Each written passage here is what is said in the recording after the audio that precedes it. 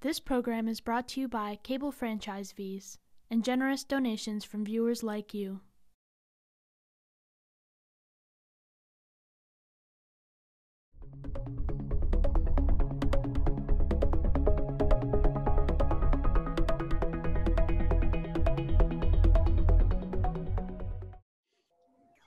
All right, the appointed hour of 6:30 having been reached, I welcome everybody to this meeting of the Amherst Zoning Board of Appeals. My name's Steve Judge, and as chair of the Amherst Zoning Board of Appeals, I call this meeting to order. Pursuant to Governor Baker's March 12th, 2020 order, suspending certain provisions of the Open Meeting Law, General Laws, Chapter 30A, Section 18, and the Governor's March 15th, 2020 order, imposing strict limitations on the number of people that may gather in one place, this public hearing of the Town of Amherst Zoning Board of Appeals is being conducted via remote participation. No in-person attendance of members of the public will be permitted, but the public can listen to the proceedings by clicking on a link on the town's webpage. In accordance with the provisions of Massachusetts General Laws, Chapter 40A and Article 10, Special Permit Granting Authority of the Amherst zoning bylaws, this public meeting has been duly advertised and notice thereof has been posted and mailed to parties of interest. We will begin with a roll call of the regular members of the ZBA who will be impaneled for consideration of the comprehensive permit. I'm Steve Judge, the chair. I'm present. Mr. Langsdale? Present. Ms. O'Meara? Present. Ms. Parks? Here. Mr. Maxfield? Present. And the associate ZBA members, Ms. Waldman?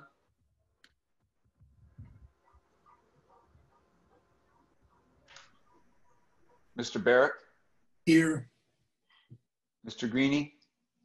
Here. Mr. Meadows? Mr. Meadows, speak up. You were there? Yes. Oh, great. Also in attendance is Maureen Pollock,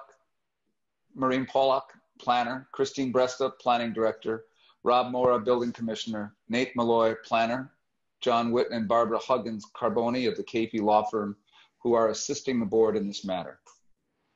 The Zoning Board of Appeals is a quasi-judicial body that operates under the authority of Chapter 40A of the General Laws of the Commonwealth for the purpose of promoting the health, safety, convenience, and general welfare of the inhabitants of the town of Amherst. All hearings are open to the public and are recorded by town staff. Each petition heard by the board is distinct and is evaluated on its own merits, and the board is not ruled by precedent. The subject of tonight's public hearing is ZBA 2020-39, a request by Valley Community Development Corporation for a comprehensive permit to construct a multifamily building containing 28 units at 132 Northampton Road, Amherst. This is the second in a series of public hearings and public meetings to be held on this request for a comprehensive permit. The focus of tonight's public hearing is to provide the public with the opportunity to comment on the application. There was not time at the first meeting to permit public comment, and I want to give ample time for public comment on this matter. Tonight's agenda is as follows. First, submittals. We'll note submittals received by the board since our last meeting from June 25th from the applicant, town boards, and committees, as well as the public. We'll have public comment. The board will receive public comment on the request for the comprehensive permit. The applicant may respond to the comment to the extent that time permits. The applicant may respond to public comments submitted for the record or public comments presented tonight. And if time allows, the applicant will present responses to the ZBA's requests and questions from our last meeting on June 25th. ZBA members will discuss if there's time, ZBA members will discuss the applicant's responses, and we will compile a list of questions and requests for the applicant to provide for the next public hearing.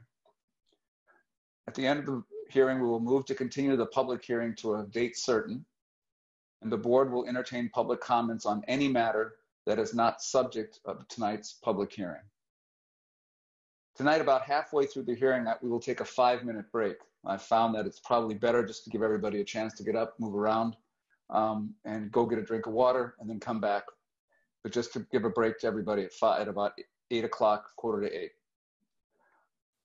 I also tonight want to review the ways in which, in addition to these public meetings, the public can be informed and comment on this application.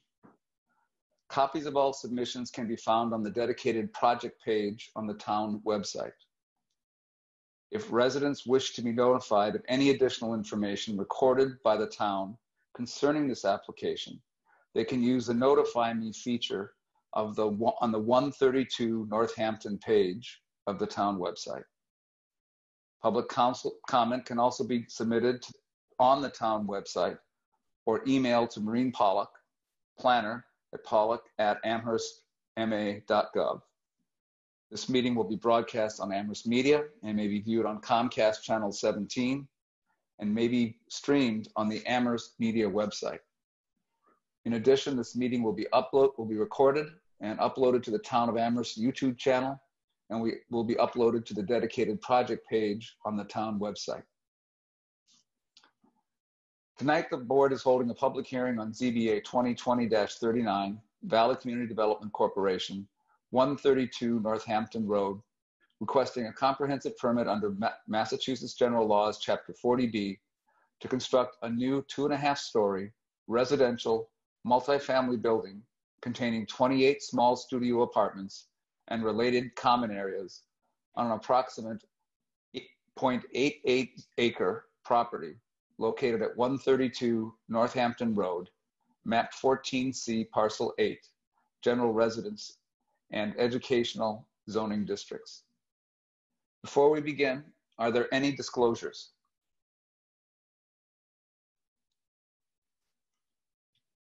If not, I want to remind the applicants, the board members, to seek recognition from the chair to speak. You can do that by using the raise your hand feature on Zoom. When recognized, unmute yourself. When you have finished, please place yourself back on mute. We have received the following submissions from the applicants since our last meeting. In response to our questions, we received an updated planting plan, or a response to a request for an updated planting plan, a response to a request for the 8-foot drawing of the 8-foot fence along the northeasterly property line. We've received detail for a bike storage shed. We've received photometric plans and cut sheets for exterior light fixtures. We've received a description of the supported services plan, as well as a reference to the full supported services plan, which was enclosed, which was attached to a earlier filing to the town council. We've received an estimate of the distance from buildings to buildings. We've received a description of snow removal policies. We've received a parking management plan, photos of similar low-income projects in other areas. We've received answers to several questions on the heating and cooling systems and the electrical systems of the proposed building. We've received a response to a question regarding the trees along the alleyway separating the property. We've also received response to a question regarding the proposed budget and finances of the proposed plan. The town staff has also asked questions regarding construction, the site plans, some photographs, and some section of that elevations. We've received response to that, though at times the applicant was not able to provide those. We've received a description of the storage in each unit and the types of jobs at various income levels in the town. And we've received a definition, I think, of students as well. Is there anything else, Maureen, that I forgot in terms of submissions from the applicant? That's it, isn't it? I think that's what covers it, yes. Yep, that's complete. And we've received no new submissions from town boards or other government bodies. Correct. We have received 10 comments as of noon today, 10 comments from the public, and those are available on the town website as well. So the public speaks with the permission of the chair. If a member of the public wishes to speak, they should so indicate by using the raise hand function on their screen.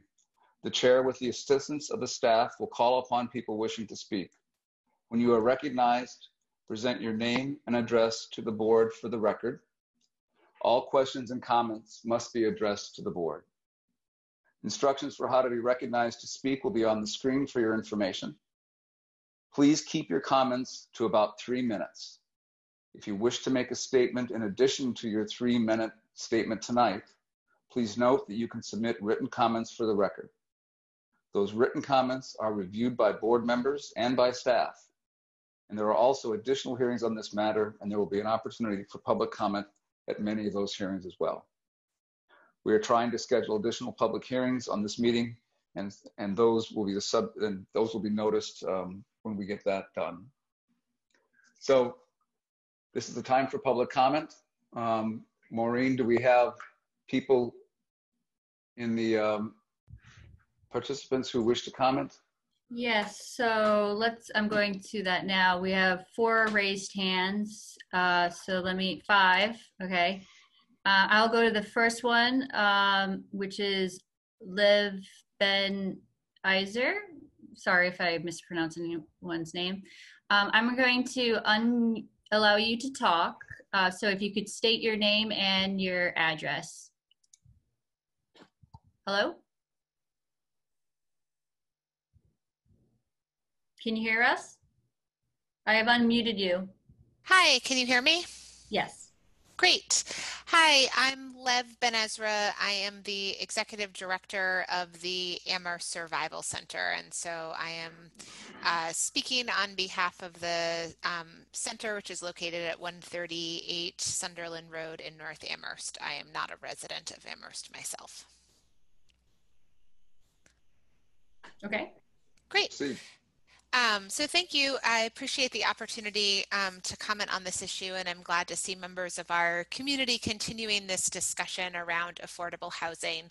And as the Executive Director of the Amherst Survival Center, I would like to express my strong support on behalf of the center for the development of additional affordable housing in our community.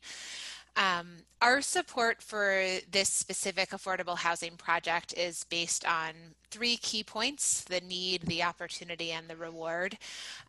So I think that where we all agree is the need. We know that there is a really critical need for affordable housing. This affordable housing shortage exists nationwide, and unfortunately is even worse in Western Massachusetts than the state as a whole. And one of the issues that the pandemic has put so starkly into view is that as all of us were asked to stay home, to rely solely on our immediate family unit, on our own home, on our own savings for those who needed to stay home from work and weren't paid, that it really put into such stark contrast the distinctions there between those who had access to sufficient housing and those who don't. The fear for so many as we come up to this end on the moratorium on evictions is a testament to the need for more affordable housing that people aren't at risk of losing with this. We know that the median wages locally are not sufficient to afford housing. Wages for cashiers, nursing assistants, or teacher aides are half of what would be required for a single wage earner to afford a studio or a 1-bedroom. Supervisors, even in retail, or a full-time tractor trailer driver still don't meet that threshold. So there is a need for zoning boards in various communities to evaluate then how to site and how to appropriately zone these residential buildings. And that creates a really unique opportunity that here we are. We're lucky to live in a community where we see this need for affordable housing, and we're lucky to be at a time when we have the resources to help connect the dots. We have a site ready for the project. We have a community organization with a long track record of success managing affordable housing developments. We have funding that is set aside, and we have a community of people who care, are engaged, and have the ability to see this through in an effective manner. And we have the opportunity for the zoning board to move forward to allow this project to take place. So my last point before I'll yield the floor is just for us all to really consider the reward.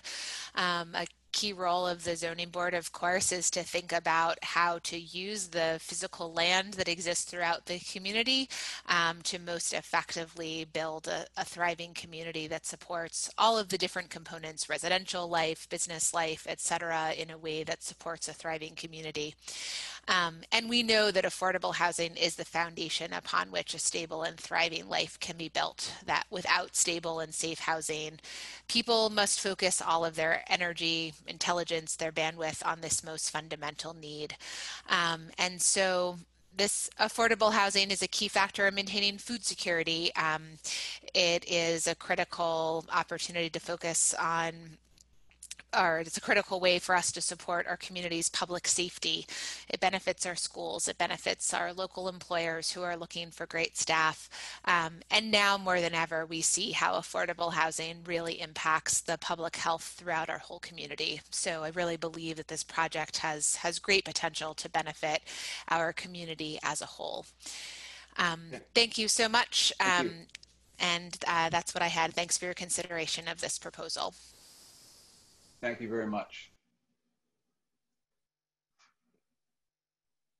Okay, next we have Douglas Marshall.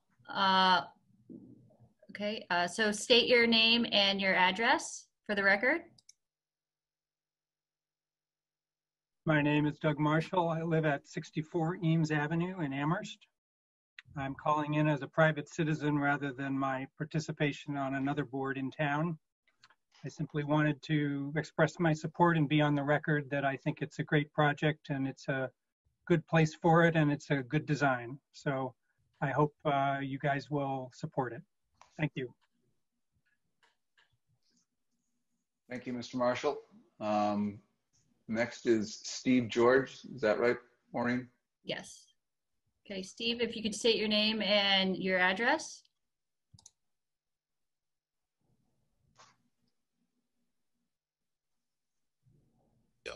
There we go. Now I should be okay. Yep. Okay. My name is, okay, great. My name is Steve George. I live at 23 Dana Street. As you probably know, Dana Street intersects with Northampton Road near the project site. I appreciate what's being done by the developers so far to respond to neighbors' concerns, and the project I think is improved compared to what was initially described. However, there's one central feature of the proposal that remains problematic to me, and that's the fact that it packs a large number of only single occupancy units into the project site, rather than including a range of kinds of apartments. The number of dwelling units relative to the size of the lot, the so-called density of dwelling units, is far out of line with the normal zoning in the RG zone. How far out of line? Well, for apartments in RG on a 39,000 square foot lot like 132 Northampton Road, the maximum number of dwelling units is 7, not 28 as being requested. I know that the ZBA has unlimited authority to grant waivers in this situation, but extraordinary deviations from the bylaw should require substantial justification, and so far I haven't heard such convincing justification. The report by town staff to the ZBA lists this waiver request, but doesn't state that it's a 4-fold increase in density, just says you need more square feet on the lot. That doesn't seem very relevant or helpful to the ZBA, since there's no way the ZBA can work with the developers to increase the size of the lot. What you can do is to work with the developers on the number of dwelling units, which I believe is too large. In the past, the developers have made arguments as to why this waiver shouldn't be considered extraordinary. They've said that some Amherst College dorms and an assisted living facility in the area are similar to what's being proposed. I disagree. I don't have time to discuss this within the time limits, but I wrote out why nothing in the project area is similar to a 28-unit apartment building, and my comments are in your materials. The developers also say that the allowed 7 dwelling units could house as many people as 28 single occupancy units if the 7 units were for families, so the impact on the neighborhood should be no different, but I disagree that the impact would be similar. In fact, including family apartments in the facility would help it be better integrated into the neighborhood, which has mostly family residences, many with children. You could keep the basic building size and design and the great plans for landscaping and plantings, which I sure hope come to fruition, but specify that some apartments will be 1 and 2 bedroom rather than studio apartments. The developers have said such a facility is not financially feasible, and I understand that financial feasibility is part of your considerations. I respect the Valley CDC staff who have worked on this project, and if they say a development with mixed types of apartments is not financially feasible, I know they believe it. However, I don't think the ZBA in this situation must or should accept such a claim without really verifying it in a way that can be understood by people in the neighborhood so we can really get behind this project. In both Northampton and East Hampton, the Valley CDC has developed affordable housing projects that combine studio apartments with 1, 2, and 3 bedroom units. Why is what is desirable and feasible in Northampton and East Hampton not desirable and feasible in Amherst?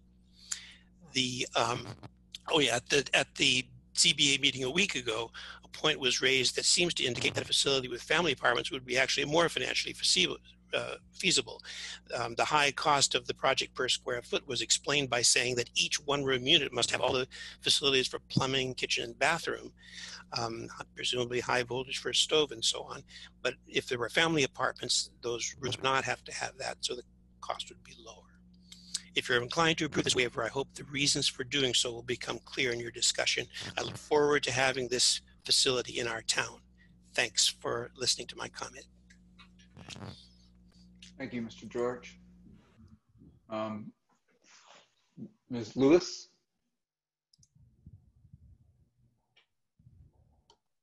Please state your name and address.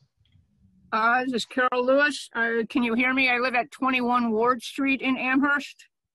Yes, we can. Okay. I want to voice my strong support for this application and urge the board to approve it as submitted. And I will tell you some of my reasons, which I also have submitted to you before this. But anyway, it seems to me Lev Ben Ezra has done a beautiful job of explaining both the need and the benefits. And the town has recognized this need for years in its housing production plan that was approved over 5 years ago. The need was recognized for this particular kind of housing. And the need since then has only increased.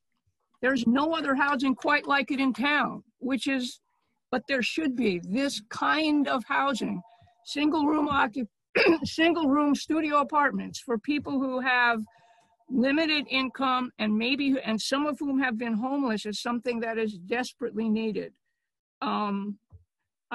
Secondly, I see Valley Community Development as just a very wonderful organization. They've been working on addressing this need for years.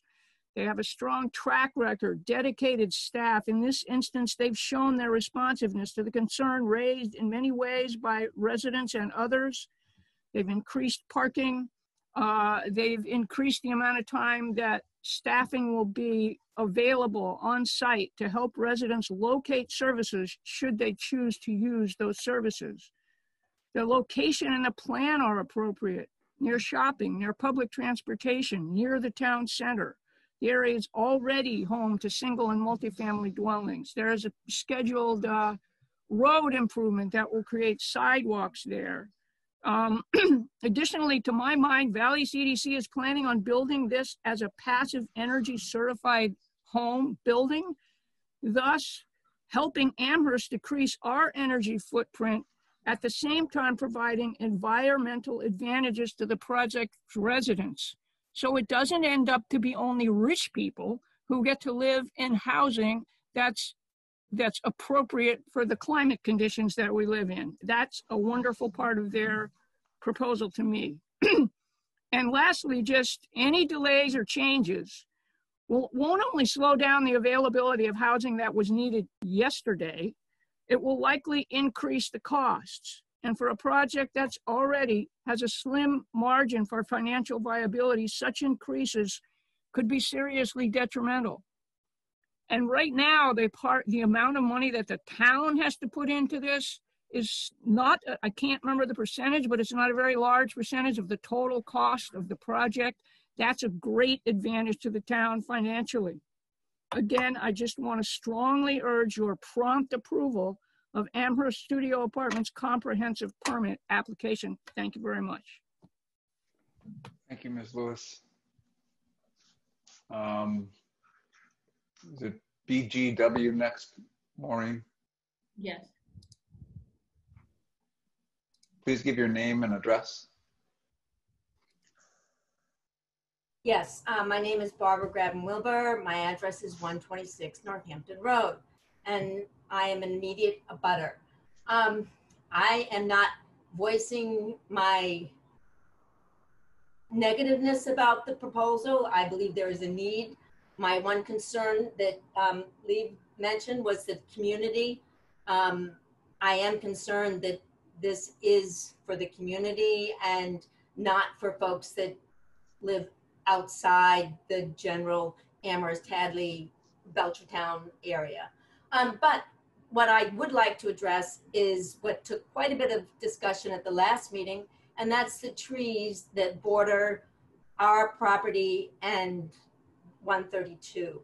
Those trees are extremely tall. They are right on the line, the property line. They are a menace. We have been here in this house since 1973. The trees have probably tripled, if not quadrupled in size. The wind blows, the trees sway. I fear that they're gonna fall on my house. So I would like you folks to reconsider the taking down of those trees. I have submitted additional comments to you in writing. I hope you have a chance to look at them. And I'm happy to answer any questions that you might have, concerns that I might have about the density of what was once a one family, more than quadrupling. Not overnight, as I understand this is going to take probably another 2 to 3 years to complete. But thank you very much for listening. Thank you very much. Next, is Jay, it Jay? please state your name and your address.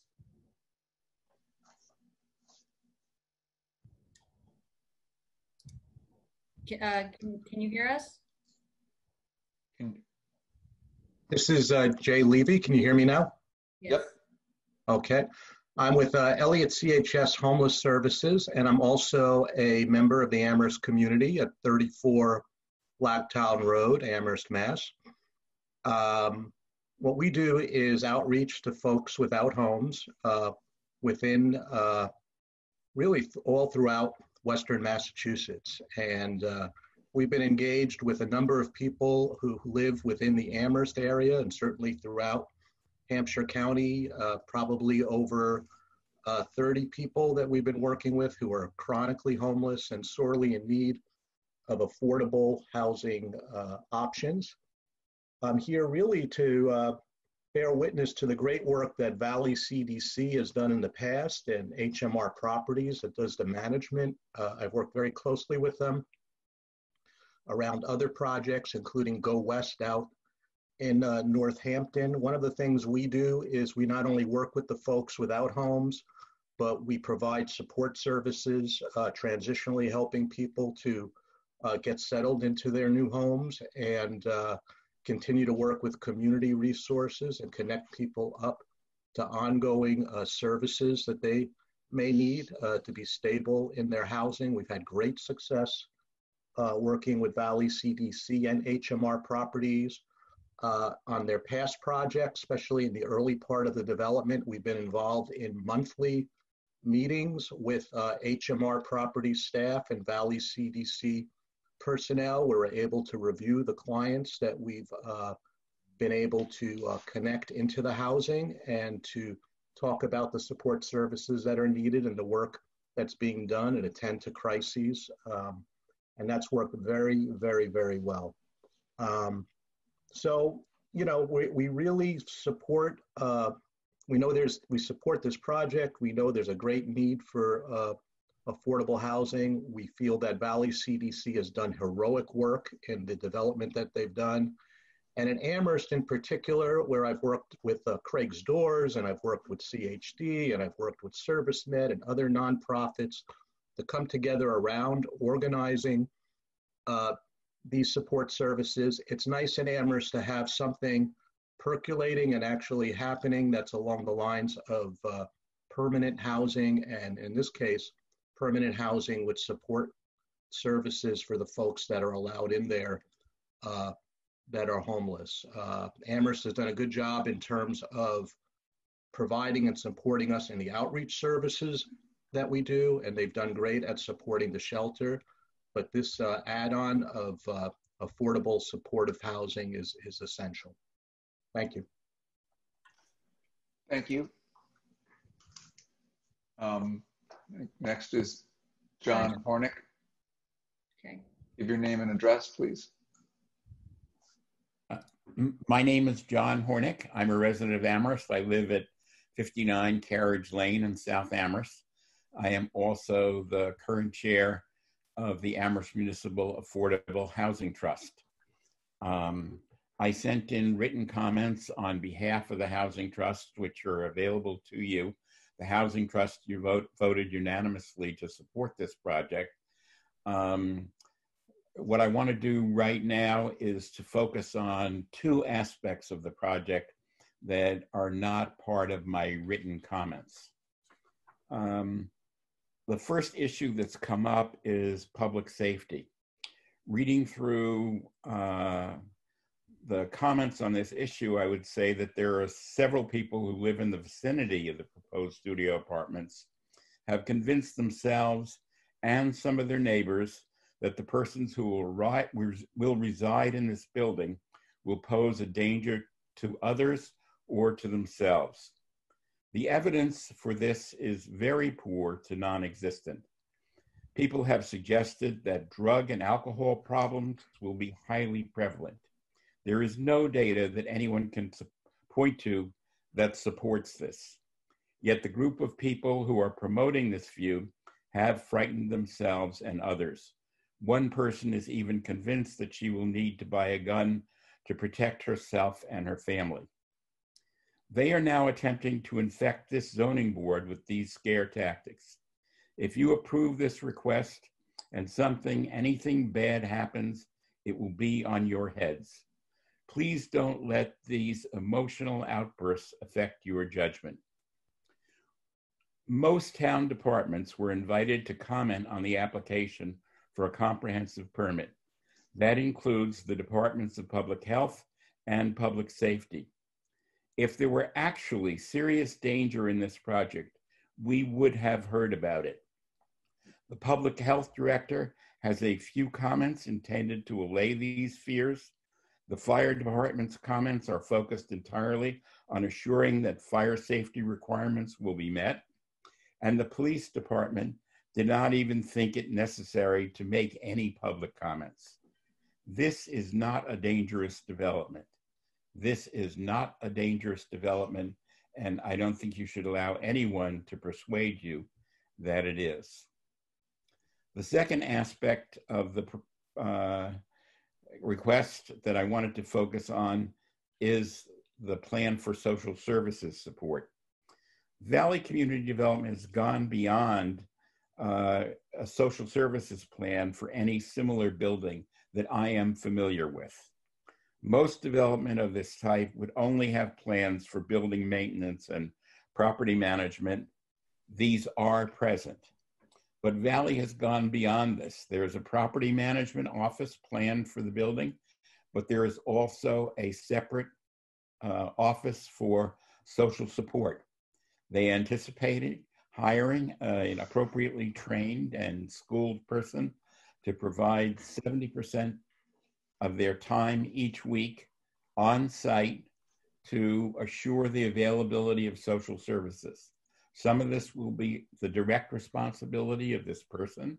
That is, they may do some counseling of individuals if that's necessary. They may help people get rides to other services. They arrange for people to provide services to come on site and use their offices. They will be knowledgeable about other services that are available. For example, Jay Levy mentioned Elliott Services.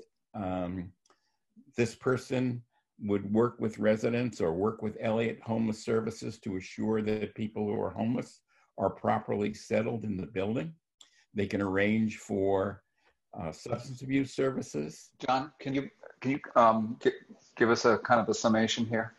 Okay. Basically, what I want to say is if the residents have needs and are interested in receiving these kinds of services, Valley has set things up so that they will be accessible and just not on site, but even off site.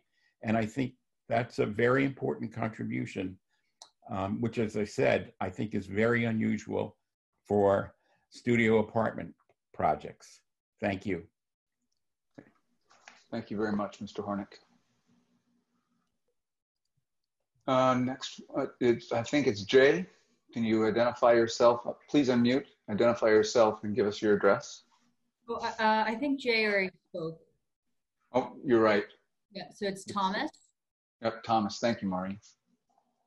Okay.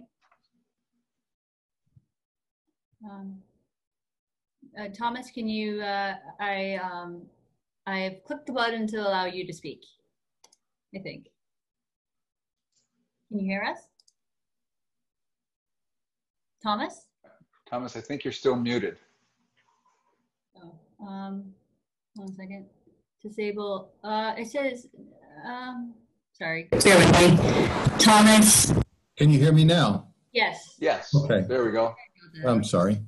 So my name is Tom Kegelman. I live at 649 East Pleasant, and I am a member of the Municipal Affordable Housing Trust, but I'm speaking here as an individual resident.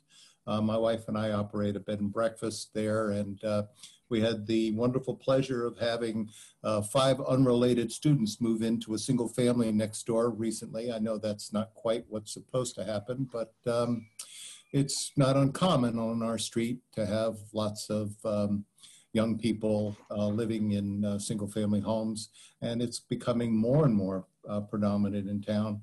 And it's just a part of the crisis that we find in housing as people begin to squeeze into whatever available resources there are and find ways to accommodate the growing inequality, the gap between what they can afford and what's available. And many of these landowners, these landlords have skirted the laws and have done so quietly and without any public discussion, certainly not as much as we've seen here with Valley's proposal.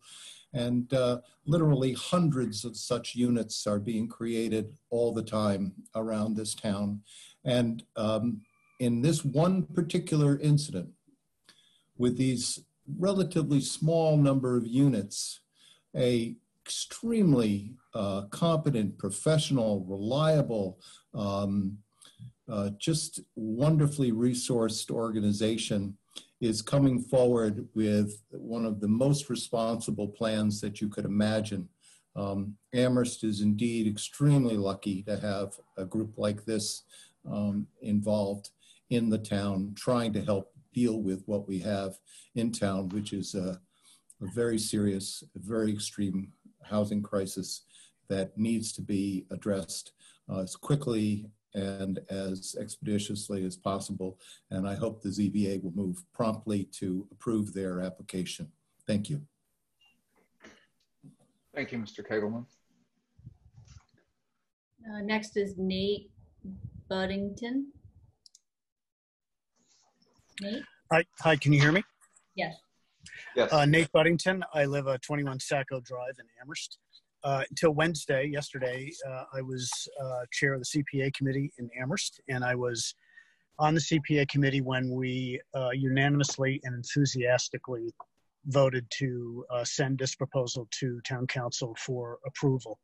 And many of the people have just spoken, have said things that I was thinking of saying, but I do think it's important to mine a little bit this fear I think that people have about people who are single and people who need single resident occupancy housing. We have more and more single people in this society. We have a chronic issue with loneliness in this society. And this is a group of people who are often overlooked in the affordable housing equation. And I think Valley CDC has really kind of brilliantly put together a wonderful facility in a good location that I think is serving a population that we really need to spend more time talking about. And I'd say this is especially true of disabled people. I think when you look at the housing problems that we have in this country, you can multiply it times 10 for disabled people who are often living by themselves. And these apartments are all, as I understand it, very close to being built with universal design. They're going to be very handicapped friendly. And the last thing I want to say is, this sense that people are bringing baggage, mental health problems, alcoholism, whatever, to this facility. These are the same kind of issues that we have in our neighborhoods, in our families, in our extended families, and we're able to manage them. I don't see this as being much different than a neighborhood, other than the fact that we have a cluster of people living by themselves, but in close proximity to other people, which I think is a wonderful part of this project. I think this would be, this is an amazing opportunity for Amherst, and I hope the ZBA will recognize that and allow this to go forward as it's been presented. Thank you. Thank you, Mr. Beddington. Next is Amy Gilbert Loinza. Amy? Can you hear us? Yes, can you hear me? Yes. Okay, Yes. great. Thank you. My name is Amy Gilbert Loinez, and I live at 14 Orchard Street, and I am an abutter to this development. As an abutter, I am deeply invested in the success of this project, and tonight I would like to request a Section 53G independent review of Valley CDC's proposal under Chapter 43 of Massachusetts General Laws. And I would also like to request that the ZBA start a pro forma process regarding financial details of the proposal. We were told that the ZBA was the place to work out the details, and so I'd like to focus on the details. I think that some of the comments are getting a little bit broad, and we want to focus in on what this development will be, what services they'll provide. My specific concerns, which I outlined in a broader letter to the board, involve the density issue, what I consider a weak and unaccountable financial model and structure, risk of unfair tenant selection process that does not assure compliance with fair housing laws, and what I believe, I respectfully disagree with John Hornick from the Amherst Housing Trust, is a lack of a comprehensive service plan that meets the needs of potential residents and is under the responsibility of Valley CDC to provide its tenants. Tonight, I'd like to focus on two areas in my limited time. I'm wary of Valley CDC's tenant selection process because they are limiting the homeless preference units to individuals recommended through a loose and non-binding relationship. And I would focus on the non-binding. I think that there are no guarantees, there are no contracts, there are loose memorandums of understandings with these social service providers. And I don't have any issue with the social service providers. I just don't understand the relationship that they've established with Valley CDC and what kind of accountability there is. They are recommending the tenants themselves. And I think this really opens it up to bias. Who are they selecting? What is the criteria? Is it universal? Do they select people that they are managing because it works for their schedule, their services? Will other people be left behind? They are only providing 9 to 12 months of services, and I don't think that this is adequate for the needs of this population. They are entitled to services for the duration of their stay at the facility. The best practices that are recommended by HUD calls for universal criteria, and then they do a needs assessment upon the tenant selection, after the tenant selection process. Then they'll do a needs assessment and then link them to services, provide the services. this seems backwards to me. And then the requirements of providing social, the preferred placement plan. I find it hard to understand how this is acceptable. In permanent supportive housing, they have received $7.5 million in a supportive housing plan. So this is not just, a housing plan. Their building is beautifully designed. My husband told me I would get no support for asking it to be less pretty. But I think that with $7.5 million, I would love to see them put that back into their services for their tenants. The other issue I have is that they're saying, Valley CDC made a point last week during the ZBA meeting that the homeless population wouldn't necessarily be the chronically homeless, that we're talking about people who are just temporarily unable to find housing. HUD is very specific about their definition of homeless. It is people who are in a place uninhabitable for human habitation for a year, and it can be a year with some interrupted periods, but they're very, very specific about that. The chronically homeless are these under that definition with a disability, including a handicap, a physical handicap, mental illness, substance use disorder. So these are the people under the responsibility of Valley CDC. And I don't understand the broadening of this definition to include people who are not technically under this definition. So, are we providing for the most vulnerable, or are we broadening it out for some kind of, for easier services, people who fit into their financial model? I'm concerned about that. And that's why I would like this independent review. In addition, I just wanted to say that I'm a public health. I have public Ms. health. Lorenz, can you summarize for us here? We're running a little over time. Yeah, okay, I'll just finish up. I just wanted to say that I've been working on the COVID-19 response in the state for the last 2 months. And one of the things that has been most tragic is watching the vulnerable citizens in the densely populated congregate settings. And I think this whole move towards infill and density of municipal centers will have to be reassessed in light of this pandemic and future pandemics to come, threats of swine flu and other things that are coming. And we just really need to think about public health perspective in coordination with the climate change perspective and what's better for our society. Thank you. Thank you very much, Ms. Lorenz. Thank you. Let's see here, Mike Giles. Mr. Giles. Hey, can you hear me? Yes. All right. Hi, I'm Mike Giles. I live roughly in the neighborhood at 57 Blue Hills Road. Walk by the property every morning. And I think I'm echoing a lot of the things that other folks have said in my support of it. Homelessness is a very multifaceted problem, as we all know. But one of the very large contributors to it is this nationwide loss of SRO housing.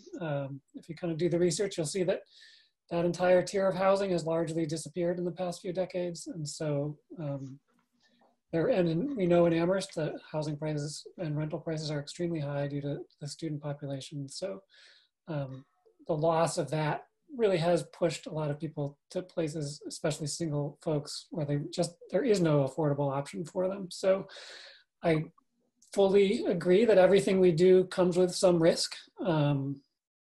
But at the same time, it is really hard for me to see kind of how a proposal could be much better. I did serve on the homeless committee in Amherst for a few years and have a lot of respect for Valley CDC. They have a very strong track record across a lot of different projects at this location, as someone has highlighted, close to town, close to Route 9, and in addition, the very strong local need of residents for this type of housing really does make it hard for me to kind of picture how you could come up with a better package than what we're looking at right here.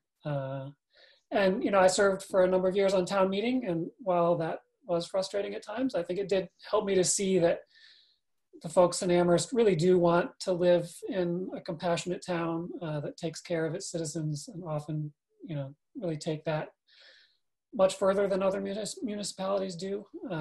At the same time, I see a lot of the same red flags here that we often heard at town meeting, where folks who were, directly adjacent to or affected by projects would speak out against them.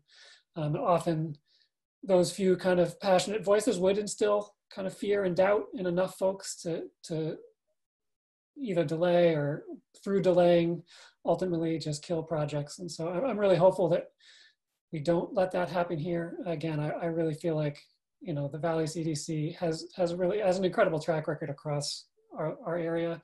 Folks who want to explore that certainly can. They've got folks we can talk to and questions that can be asked. But I really do think this is a wonderful opportunity for Amherst to kind of take tangible steps towards caring for the neediest members of our community, and hopefully guide a path for other area towns to do the same thing and really help to build a new tier of housing that helps a lot of people find the stability that they need to get out of chronic homelessness. So, thank you.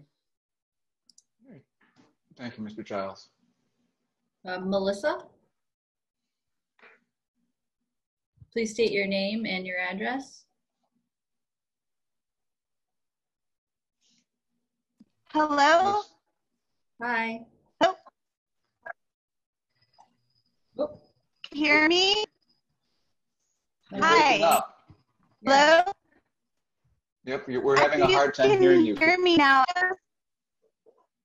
I'm going to do this to it honestly like being a stability. I'm trying to communicate to the unit, but without the proper equipment, the proper hands, the proper mind, the proper job, the proper address, I can question you all. Do you know me? Do you hear me now? We hear you, but you're breaking up. But if I you can can't do anything. Okay, I can't do anything about waking up. I can't do anything about that I'm low income. But I can understand what you're saying. Say, yes, I can understand listen you. carefully. I am. Listen carefully. I'm not on drugs. Okay? I'm a low-income person. The assumption that all low-income people are dangerous or that we affect community in some negative way is problematic. It's the same problem we have that Black Lives Matter or gender neutrality. We give students from international status so much opportunity in this community with low incomes. Students, international people come with nothing and thrive. Hurricane relief people come here with nothing and thrive. This is America, people. This is America. What are you afraid of? Everyone starts out low income. From the moment you're born, you're debt society. So don't judge me. I'm 47 years old. I'm not an addict. I'm a low-income person. I don't have a car. Ride my bike to around. That benefits climate change, doesn't it? I'm a PCA. I care others with dementia. Don't judge me because I work on my wage. This is not affordable housing. Image real estate. Craft real estate. This is Lincoln real estate. Jones real estate. Cliffside. This is about Mountain Court. This is about raising rent above minimum wage so that low-income people can afford to live in this town.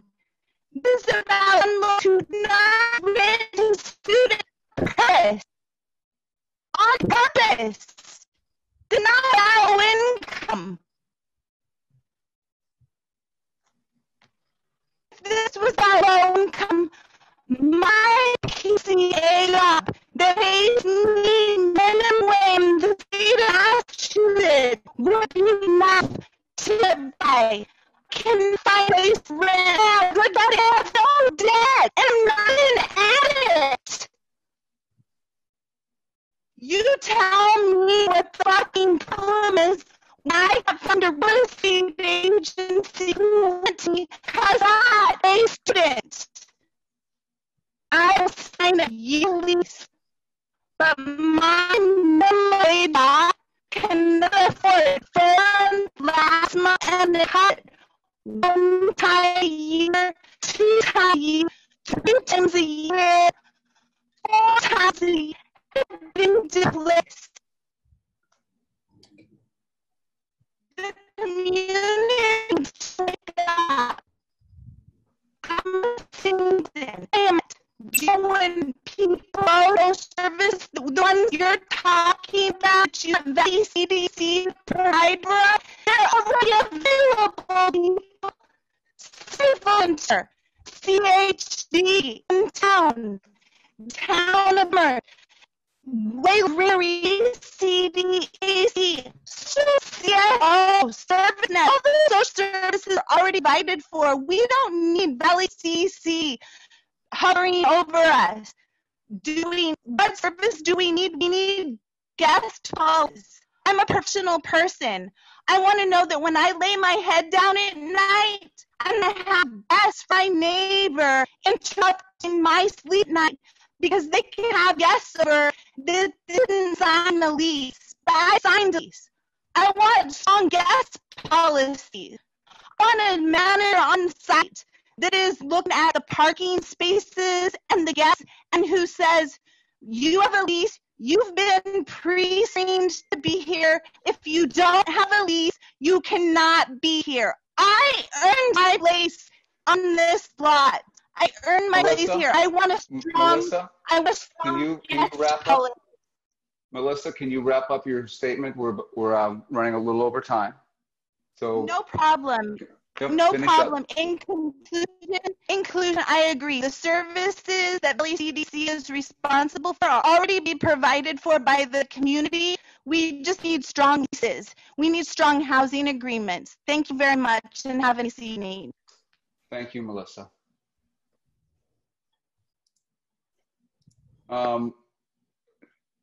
Is it Gary Weiss is next? Yep. Hi, Jerry. Can you hear Hi, us? I'm Maureen. Can Please you hear me? Yeah. State your name and your address. I am Jerry Weiss in District 5, Middle Street in South Amherst. Got it. Go ahead, Mr. Weiss. Okay, so I am calling in support of the project. I will speak here as the president of the board of Craig's Doors, the organization that runs the winter homeless shelter at the First Baptist Church. I think most people know that the primary cause of homelessness is lack of affordable housing. Amherst has a long-standing and strong commitment to providing affordable housing, and this project comes as close to, in my mind, a perfect example of affordable housing as I can imagine. It's somewhat unique, and then it will be targeting some homeless people for some of the apartments.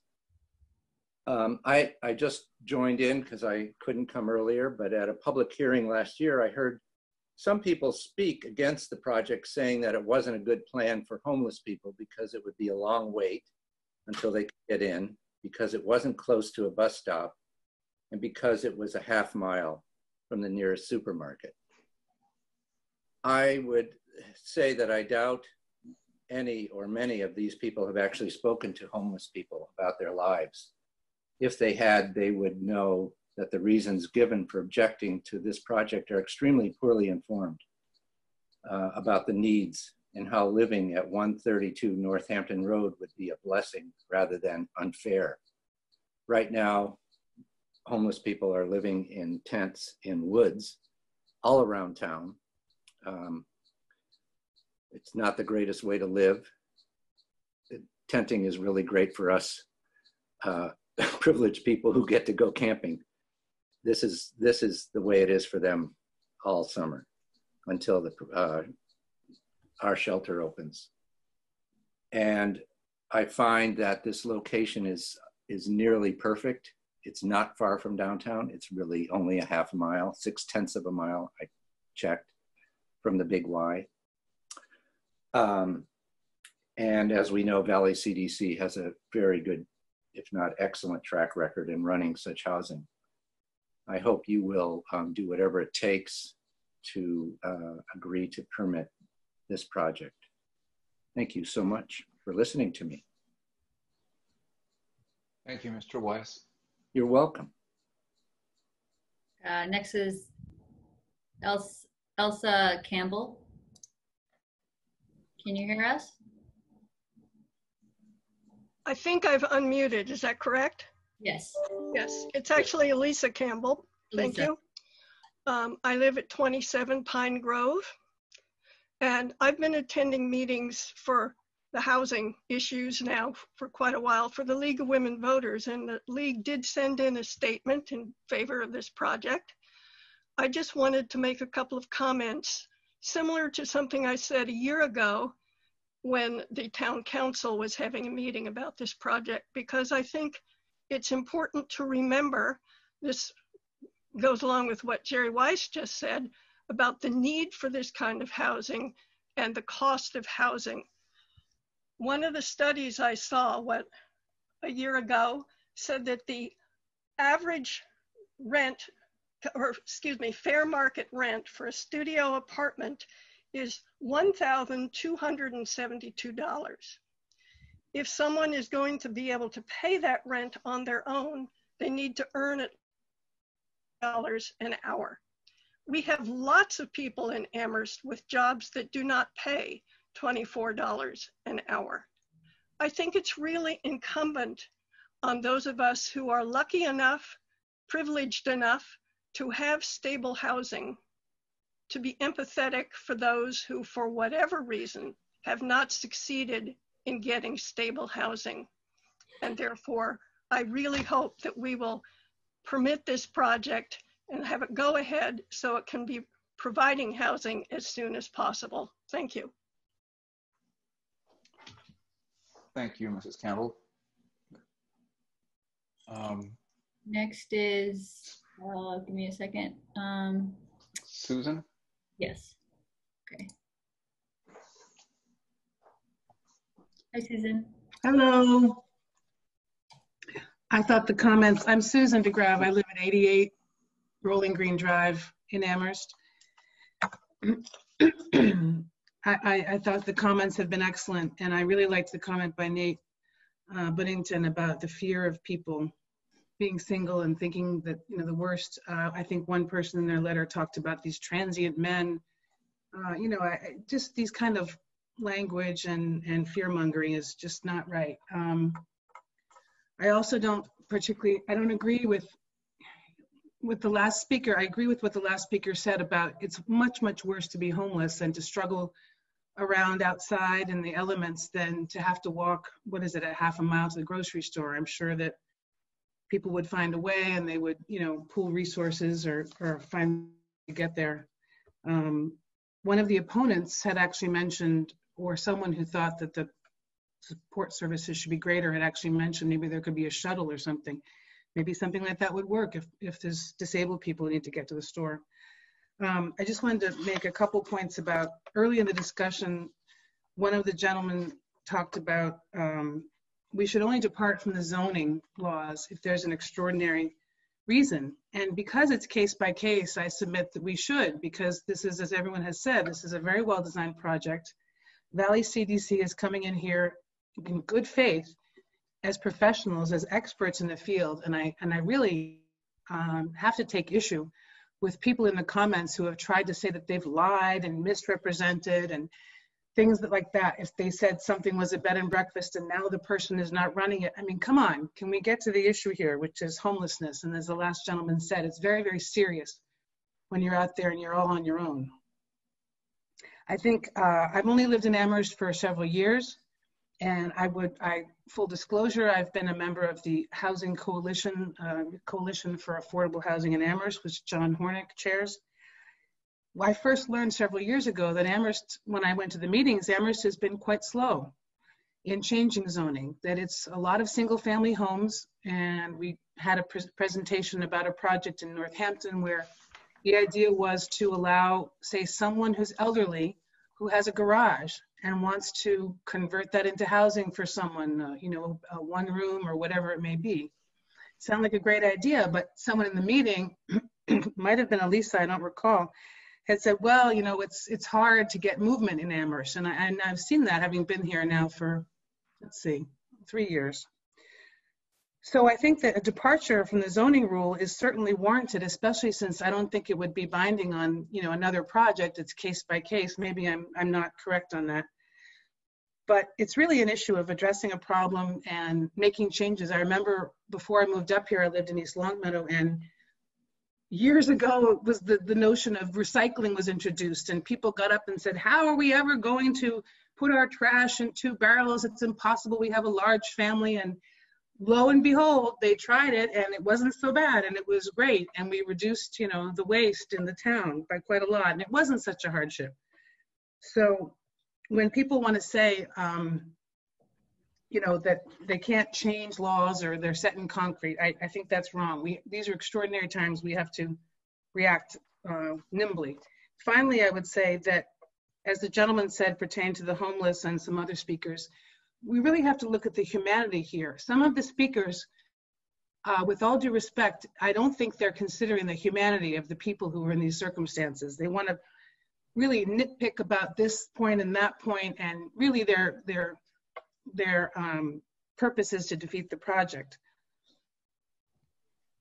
We know that even in the things that have been happening with Black Lives Matter, that white people have sometimes, you know, not understood the way that Black people have been treated as less than human. And I'm getting a flavor of that in the sense that, as John Hornick said, the demonization of these people that you don't even know, they're going to be, you know, a menace. The children are going to be menaced. There was mention of there's 20 to 30 children in the neighborhood. There's Susan, can you yes. make some concluding remarks here? Thank you. Yes. So finally, Caroline, don't do that, please. Finally, I think that, you know, there's not evidence that these people are going to be harmful. I think they'd be very grateful to have the room. I did hear in closing a statistic on the radio that 5%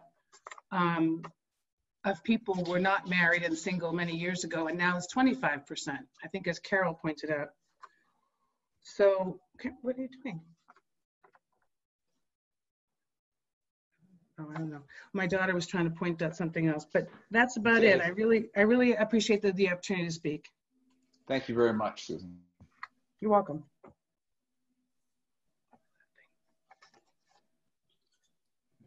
Is there anybody else? We have no other people that have indicated by raising their hand virtually through the Zoom app that they wish to speak. Is there anybody else who wishes to speak? If so, please raise your hand on the Zoom app.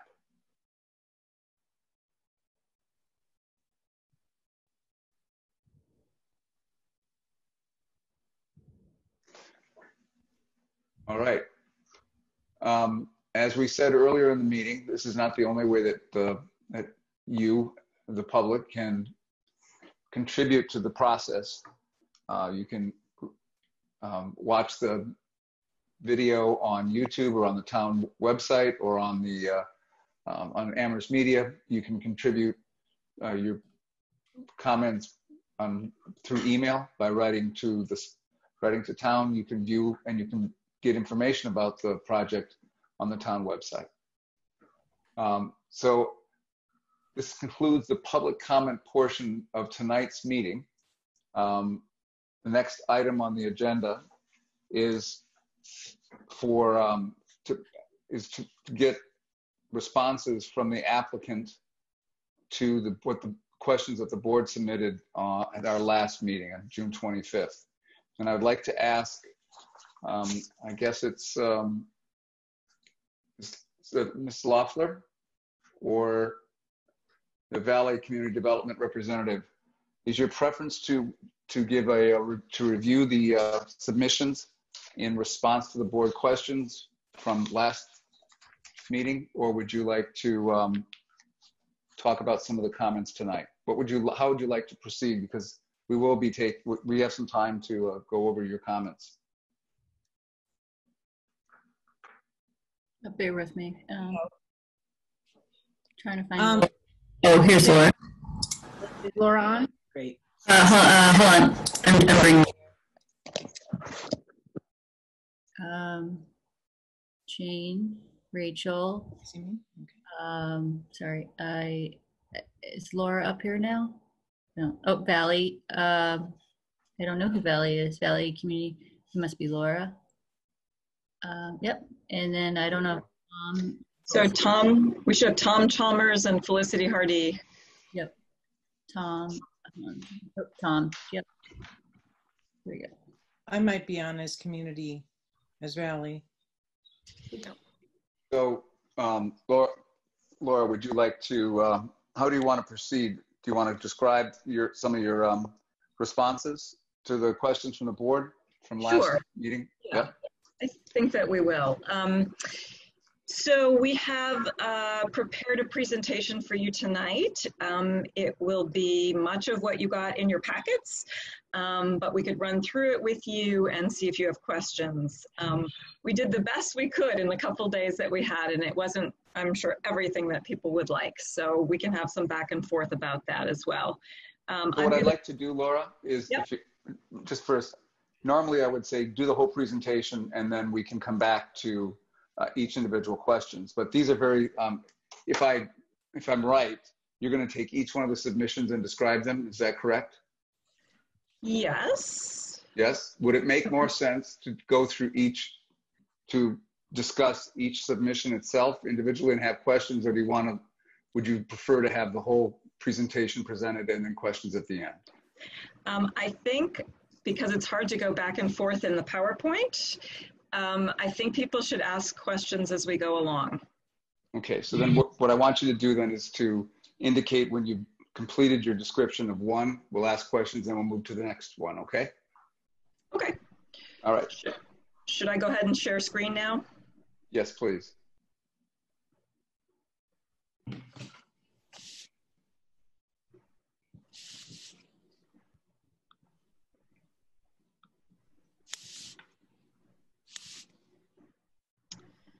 Okay, how are we doing? People seeing a front page?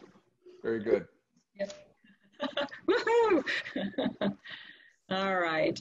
Just a reminder to folks that there is a real treasure trove of information on the town's website about this project, because we have been in a lot of active communication about it for more than a year. And so as time permits, I would encourage the zoning board to go back and read through, especially the project eligibility letter submission, because it has some information that is not duplicated in the zoning application. So the format that we used for this presentation is kind of a Q&A. We tried to focus on things that would be visual as being more appropriate for a PowerPoint. There's a lot of verbiage that we also gave you in your packet. So we'll go through. There was a lot of discussion about landscaping. And these were the questions you see here that were asked about the intended plantings. Rachel is going to lead you through. We did a couple of charts that answer some of these questions in terms of the quantity, the size at planting, the maturity, the growth time for all of the different proposed landscaping. And then a couple of slides down, you're going to see a little bit more of a graphic representation of kind of the different plantings in their location. So I'm going to turn it over to Rachel. Thanks, Laura. Sure. So I'm going to talk about 3 different major categories of planting that we're using on site. The first category is in the shade and flowering trees. These are deciduous trees that provide shade, they provide habitat, and some of them flower and provide nuts and berries. There's a range of heights also within our selection. Trees like the black tupelo are medium to large size shade trees, 30 to 50 feet high. And we have a range of growth rates that are slower to faster. Some of them will take 32 years to mature and some of them will mature in 8 years. Also, a lot of attention in recent years, the profession has been really evolving to understand better how different plants support ecosystem services of pollinators and birds and mammals. And so I referenced Douglas Ptolemy's recent publication, The Living Landscape, and double checked all of these trees to see what benefits he lists they provide. So as you'll see in the category under eco services, many of the trees that we've selected are supporting local pollinators. In the case, there are some non-native, most of the plantings are native. There are a couple non-natives. And where I have been able to research when they were introduced, that's also listed in the chart. So there are some trees that are non-native, but they were introduced in the 1870s. Interestingly enough, the Norway spruce, which are on the property line, are actually pretty prevalent throughout Amherst, and they were introduced during colonial times. So the black tupelo is a shade tree. It likes wet environments. We've placed it in the lower part of the site where things we anticipate being a little bit more wet, the soil a little bit more wet. Has a lovely, lovely fall color. It is also well adapted to southern climates also, so as things heat up, that tree will continue to thrive. Its companion tree, the swamp white oak, Corpus bicolor, is a larger shade tree. It gets up to 60 feet tall. And the oaks by Douglas Tolomei really heralds the oaks for being able to support a lot of insects and really provide a lot of services. But they're also just wonderful trees to be under. And they have very smooth lobe leaves. The sycamore tree, Plantus occidentalis, is a native tree. It's very large. I've seen a couple heritage trees in the area. Wonderful peely bark, so even in the winter, it has a presence and beautiful yellow color. The sycamores do tend to, on a wet spring, they tend to bloom out later, but they're just so wonderful, and they have a strong presence and they thrive here. The Japanese tree lilac is actually used by a lot of trees by the Public Shade Tree Committee in Amherst as one of the street trees. It's not native, but it is really an understory tree that provides a lot of interest, 20 to 30 feet tall. We've also chosen, we have one sugar hackberry on site. It gets quite large also. And it really supports a lot of songbirds and the hackberry moth. And also we're using eastern redbud. It's another native understory tree that buds out and has great color. Okay, next slide. The next category of trees, so that's our shade canopy and understory accent trees. The next category are the trees that are going to be providing screening and color throughout the seasons. So when those trees lose their leaves, these trees kind of create more of a structure, a formal structure in the landscape. And in that category, we have a range. One of the challenges with a lot of evergreen trees, like the Norway spruces on the site, is that over time, they lose the bottom branches due to shading. And so trees that were planted once for a visual screen become open at the bottom where people's sightlines are, and the needles are at the top. So what we're doing is we're employing a mix of heights. So some of these evergreen trees, like the blue juniper and the false cypress boulevard and the bird's nest spruce, are low evergreen trees that really occupy that 6 feet to 0 level and stay dense and compact, in combination with the larger evergreen trees like the Lawson cypress and the white pine and the Picea glauca. So the white pine is a fast-growing evergreen tree. It has these really swoopy needles, which are really lovely to see. And that one will really take a dominant role in the landscape. The weeping white spruce is a little bit more narrow, but it has a different color and different texture. And the Lawson cypress is, it has a nice green foliage. There is some variation out there with different distributors claiming as to the height of the Lawson cypress. We would make sure that we would get the variety that is the taller one for this case. we also have a rain garden area that we're going to plant instead of just using mulch in the rain garden or rocks. We've been experimenting in the firm with using various grasses, sedges, to use as a base layer that then we can plant shrubs in so that it stays green, has vegetation and habitat throughout the years. And so I outlined on this chart also which some species of caterpillars that appreciate these types of sedges also. Okay, next slide. And then the sort of the mid-height category, the flowering shrubs. And shrubs typically in the landscape design and the public landscape, shrubs usually get the short shift. A lot of public landscapes are tall canopy trees, very few evergreens, and very few shrubs, in part because it's a maintenance issue and also it's a visibility issue. To really make a space wonderful and feel very homey, it's really helpful to have things at that sort of mid-height, the 3 to 4 height range where you can kind of see over them or you feel more, create sense of enclosure in spaces. It also provides more bird habitat and more support to those pollinators. And it helps express change in the landscape over the season. Some recent projects are really pushing the boundaries of how shrubs and how the shrub layer could be woven into a public landscape. Like take Pulaski Park, for example, a lot of the heights and plantings there, which are so wonderful to be in, feels like a garden because it's in that scale. And that's something that we're gonna be using here. So we've also used a lot of natives and a couple non-natives, and I've highlighted which ones are non-native. And again, as I said before, the ones that are non-native, I've written out when they were introduced to cultivation in the United States. 1870 is a pretty great year for cultivated plants. So to talk you through some of those, spring torch heather is in massing a little bit, and it's been used for centuries in New England and in Europe.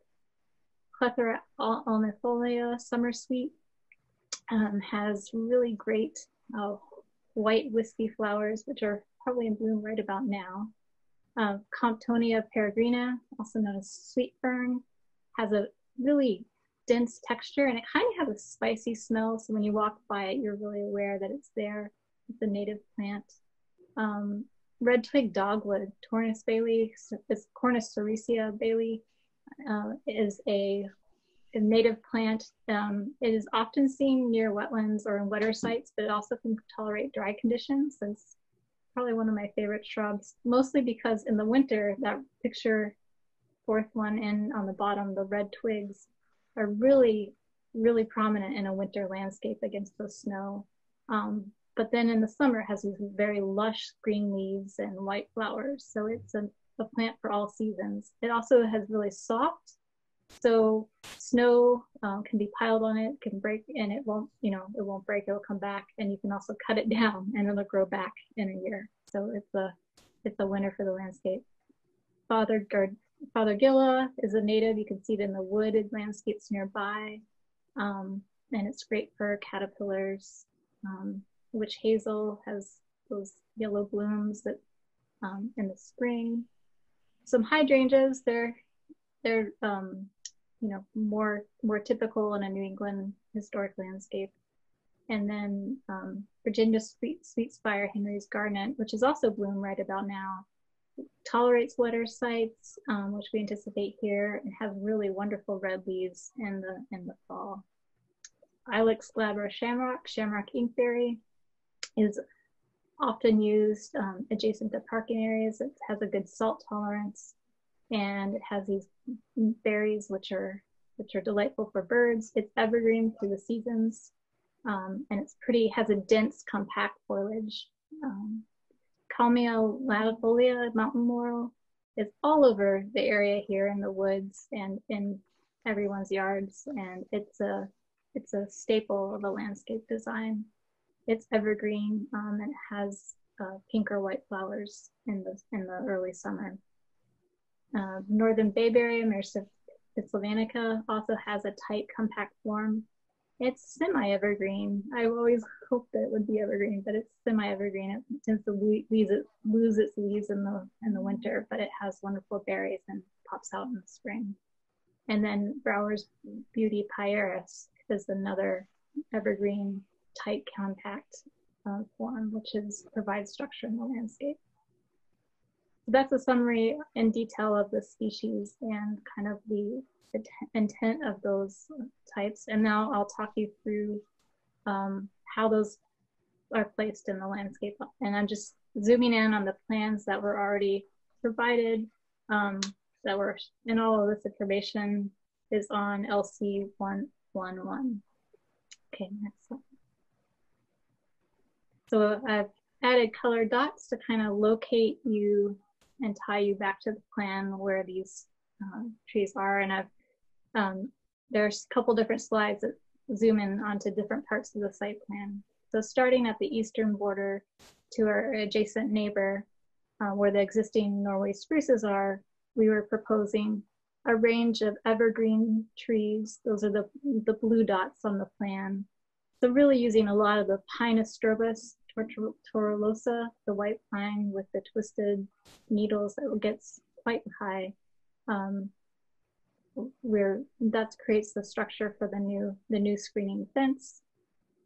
At the end, we've added some weeping white spruce, and then we've mixed in a range of the boulevard false cypress, the blue point juniper, the bird's nest spruce, and the Mawson silver queen. So that provides a really strong, formal evergreen structure at multiple heights.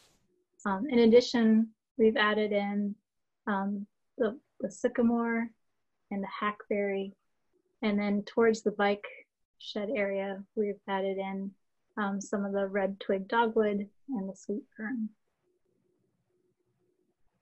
Next slide. And the area that we're calling the front landscape, it's really the area between the front door of the apartment building and the parking area in Northampton Road. And this is the area that residents will walk through daily as they go to and from the residence.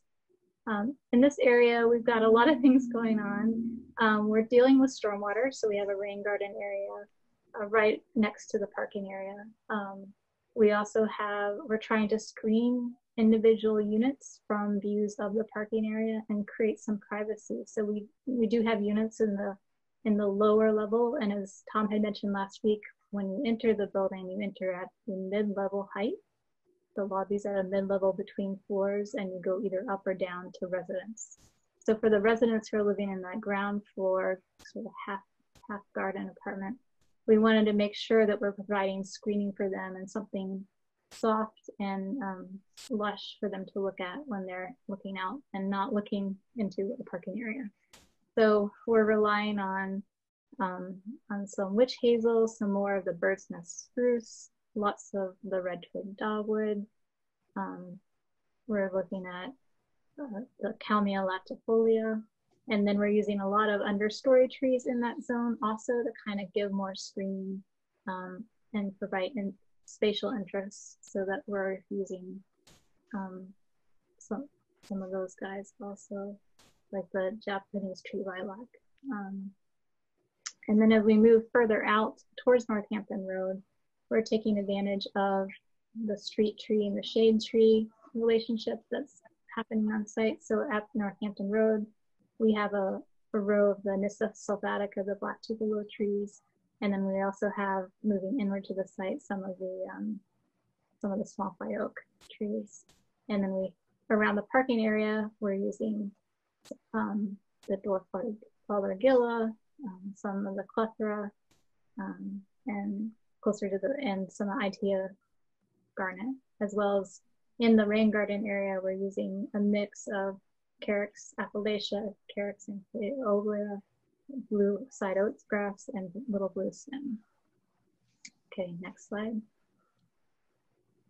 In the southern border, the portion of the parcel backing onto Amherst College property, We're using, again, a structure of the evergreen trees. So again, Pinus strobus is the white pine. Those blue dots are providing a structure, and we're interspersing those with some weeping white spruce.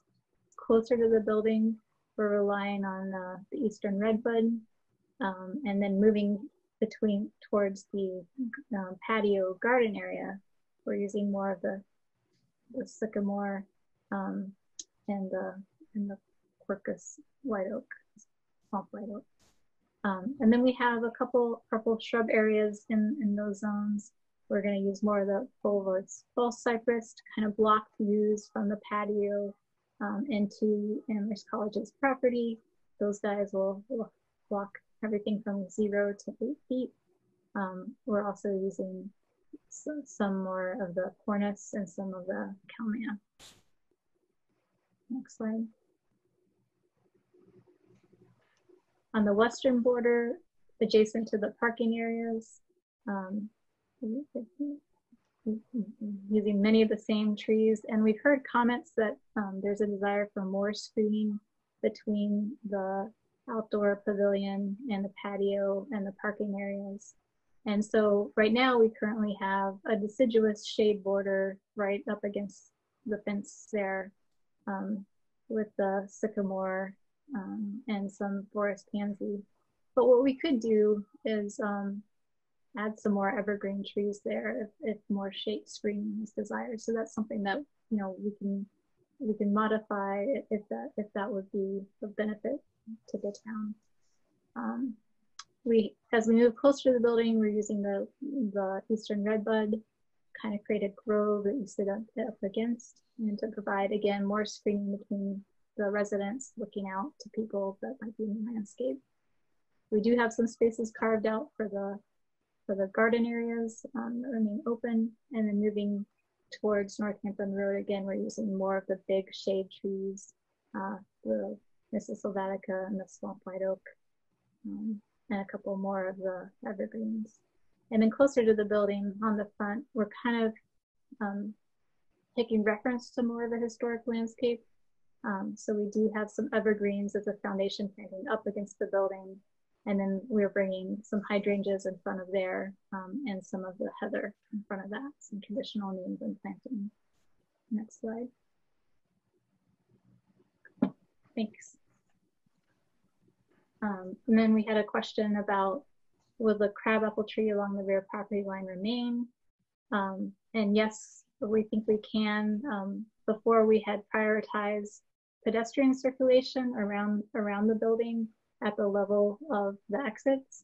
But I think if we take that away and change the grading, we can protect the tree.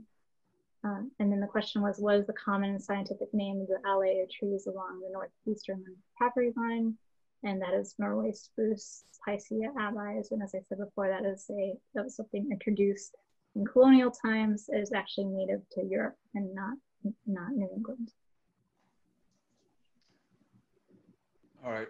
I think we're going to leave the intense landscaping part of this. So if people have tree, shrub planting questions about what Rachel has presented, I think this would be a good time for those. Yeah, and it would be a good time for those. And then at the end of, when we answer that, we're going to take a 5-minute break and we'll come back. So, okay. All right. So who has questions about the planting plans or the landscaping that we've just covered? I have one. Yes, Mr. Langsdale. The Norway spruce, do you have any idea how deep the roots of those trees go? I don't know at this time, but I can try to find out. The only reason I'm asking is they're obviously mature trees. And I know that pine trees, their roots do not go real deep. So they're more prone to falling down. So I was just wondering, I don't know about the spruce, and I was just wondering if that's true of spruce as well. Yeah, we can find out for you and get back to you on that. Okay, thank you. I have a question. Ms. Parks? So along those lines, with those northern spruce, I'm just wondering if there's an assessment of them that they are unsafe trees, that they are, you know, a danger to either property, and if they might fall down. I'd be interested in the answer to whether they are concerning trees. The one concern that I'm thinking of for that neighbor who is uphill is if those trees are removed, I think that the lighting for the parking lot and for this new building will be very evident for them, whereas with those trees there, it would provide screening for a lot of the additional lighting for this property. And so I just wanted to just make that as a note, just for that property owner to maybe imagine those trees missing, and if there was a lighted parking lot, is that a preferred view for them? And then I'm just wondering what the cost of removing those trees is. I know that I've had trees removed and it's about $1,000 a tree, and so I'm just wondering what you think the cost of removing those trees is. And I'm assuming that you're going to have to do something about the roots or not. So yeah, that's my questions. This is Laura. We have not done an estimate on the cost of removing the trees. It would be a significant cost. It's not likely to be $1,000 a tree because they do them all in a day or two, but it's significant. And then they would have to remove the stumps as well if we're going to plant something in that area. So I am interested actually in the question that was just asked about how deep the roots go, because in order to make that soil suitable for replanting, you know, what level of removal would we have to do to really give the new plantings a fighting chance?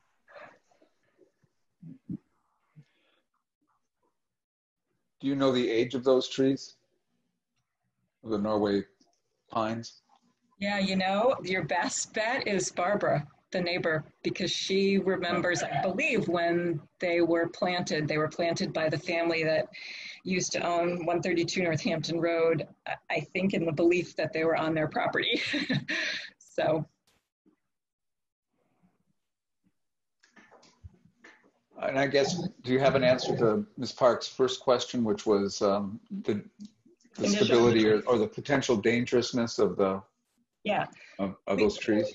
We do not. You know, it's not unusual that we would have either the tree warden or an arborist come on site to evaluate trees, because we can tell maybe not all of these trees are perfectly healthy trees.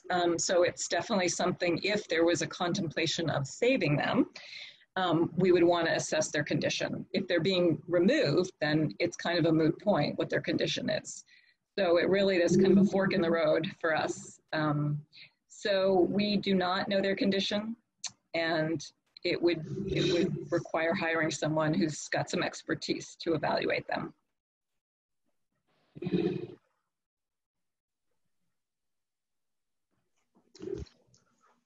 Other questions about the landscaping from members of the board?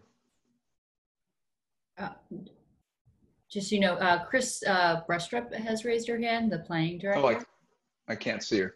Great, Chris. Yes. I just wanted to note that I did speak with Guilford Mooring, the head of the DPW, and I asked him whether the tree warden would be available to evaluate these trees. And his reaction was that the tree warden, his area of jurisdiction doesn't cover these trees. And it would really be better if you did feel that they needed to be evaluated, that you had an independent evaluation of them, rather than having a town employee evaluate them.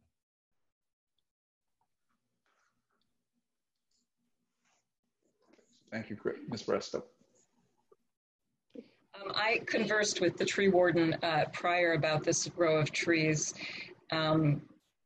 And his comment, you know, initially we thought, you know, maybe it's not all or nothing, maybe we could thin them. And he recommended against that because as they grow, the branches kind of interlock. And so they're less likely to topple because they're kind of all holding each other up. So I'm just sharing what little I know about those trees.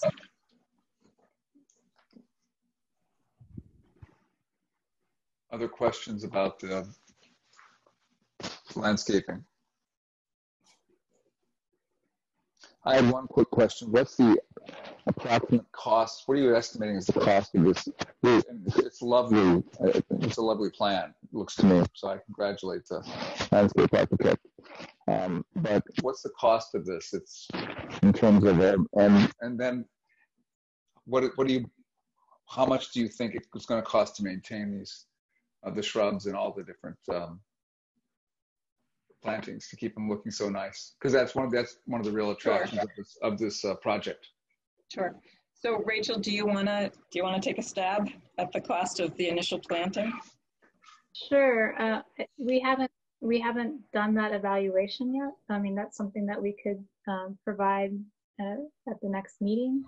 And in terms of the maintenance, I think for the initial planting in the first 5 to 10 years, it'll be good for the tree maintenance, just to keep an eye on where their limbs are coming in.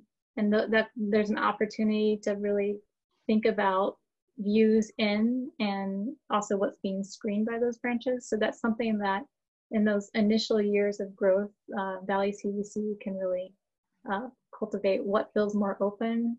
So a shade tree that's tall with branches that start at 6 feet high would allow for views through, versus a shade tree that is left with lower branches would be blocking views. So that's something that would be a recommendation for maintenance in the early years. A lot of the shrubs can be left as they are.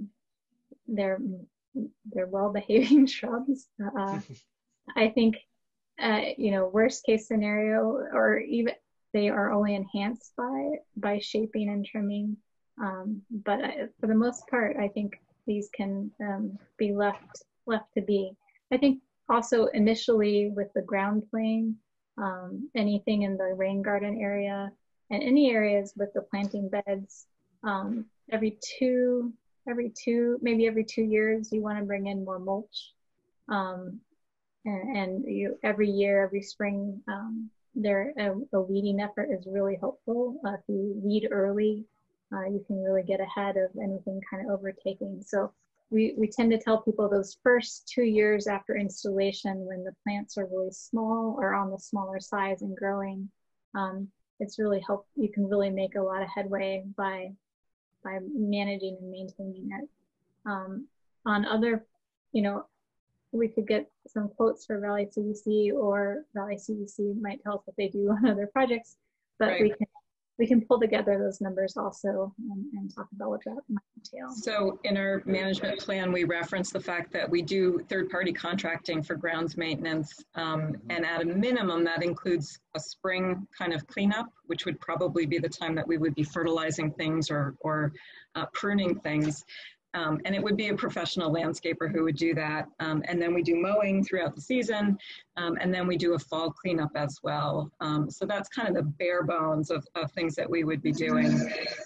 Rachel, can you talk about whether you think these would need watering, or are they pretty drought tolerant? And also on a site that has such high groundwater, whether you think there would be much watering needed? I think long-term watering would not be needed on sites.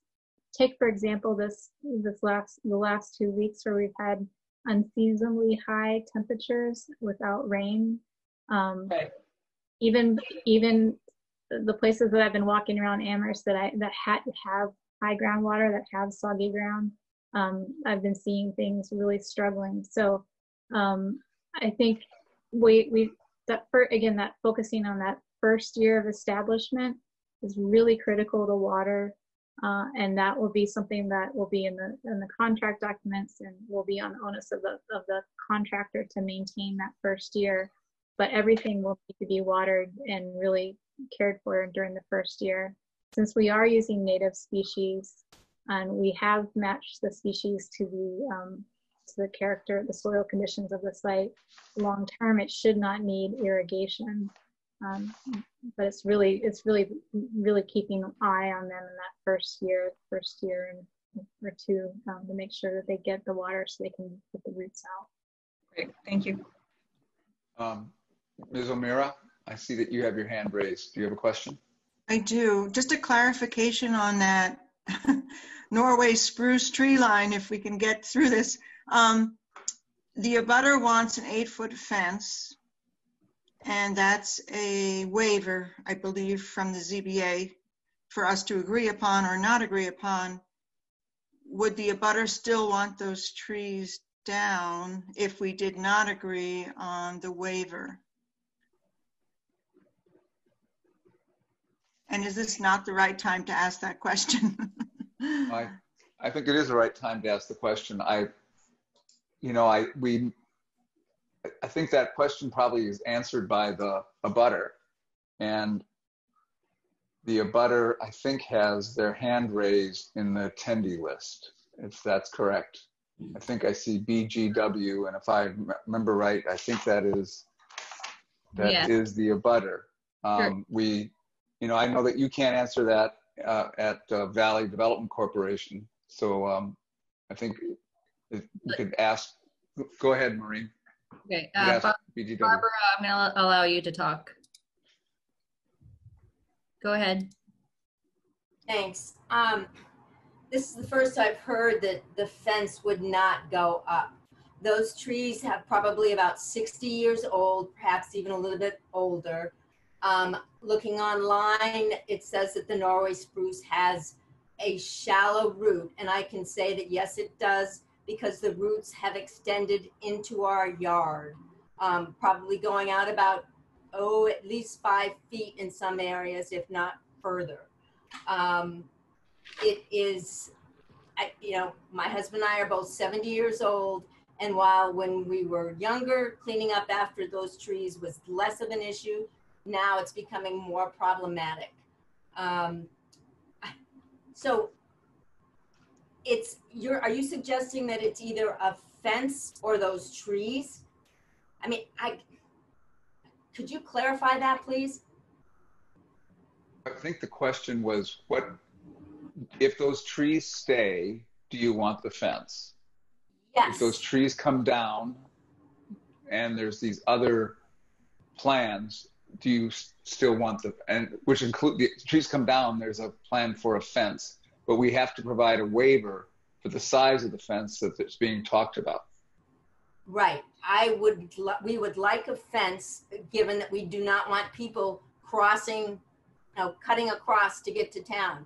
I mean, if you're coming out that side door and you need to get to town,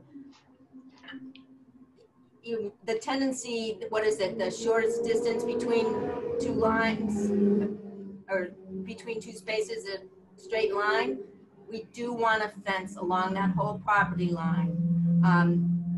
And we want the trees gone, because it seems it will be very difficult to have a fence and have the trees both. How are you going to maintain it?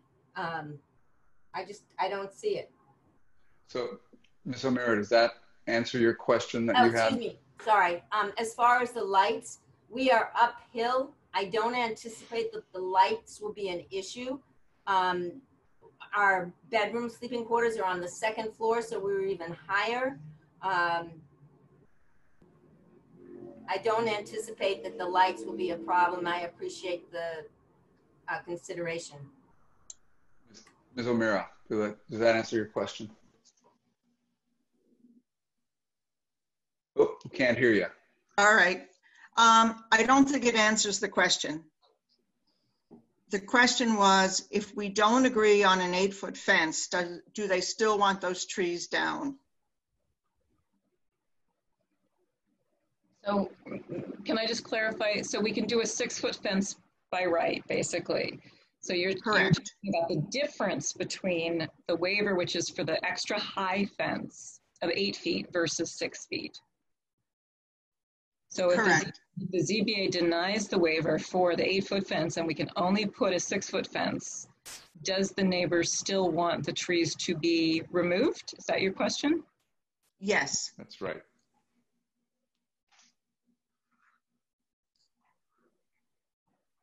I guess it's you're Well, do you want me to allow? You're muted. Yep. Louder.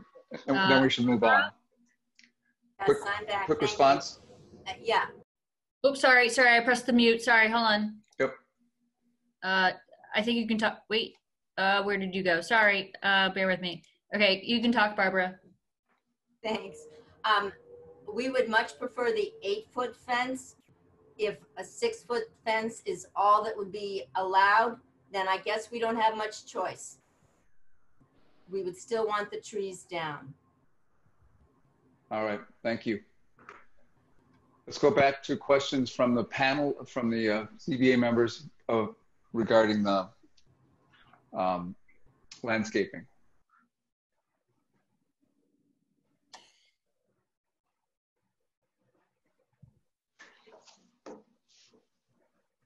All right, I had planned to take a break here, but we're getting close to the end. So let's just, unless people object, let's just power through this to 9 o'clock and go as far as we can. We're already at it's almost 8:30 now, so there's not a lot of benefit to a break. So shall we roll forward in our presentation? Yes, let's go to the next. Okay. Let's see, So, do we need, we've been through the trees, the 8-foot northern, and then now we're into the bike storage shed. Well, I do note that Dylan had his hand up. Oh, he did. Oh, Mr. Maxfield, where are you? I'm sorry. Right here. Go ahead. And so it's not a question. It's more of a comment. Are we at a point of comments, or should I hold those later on? Comment on the updated landscape plan. Yes. Yeah. Comment on. Go ahead. Just my opinion on those trees before we move forward. Go ahead. Yeah, we have the direct abutter, the direct neighbor there who says that they they want those trees removed. They want that fence put in there. And I know we had a little bit of talk of maybe about doing some type of study about those trees and the roots, but I would say at this point for any of the members of the CBA to think about, my inclination here is for that I'd say remove those trees. They want those down, and then my inclination also is an 8-foot fence. We'd seen what an 8-foot fence would look like there. It didn't look, to my mind, like something imposing. So I know we keep going back to the discussion about those trees, but like to say my current inclination is to go with what the abutter has asked for and the applicant has agreed to. Personally, I think it would be a good idea to go that direction. Thank you. Go ahead. Okay. Continue So we were asked for sections and elevations along the fence line, and just want the ZBA to be aware that those are kind of tall orders in terms of how much design time it would take, and not typical for the preliminary design phase. And so just a note, my kind of opinion about 40B is the goal is to provide a streamlined one-stop permitting process through the ZBA that relies upon preliminary plans in order to contain the developer's pre-development costs. This is part of the state's policy to foster and encourage the development of affordable housing.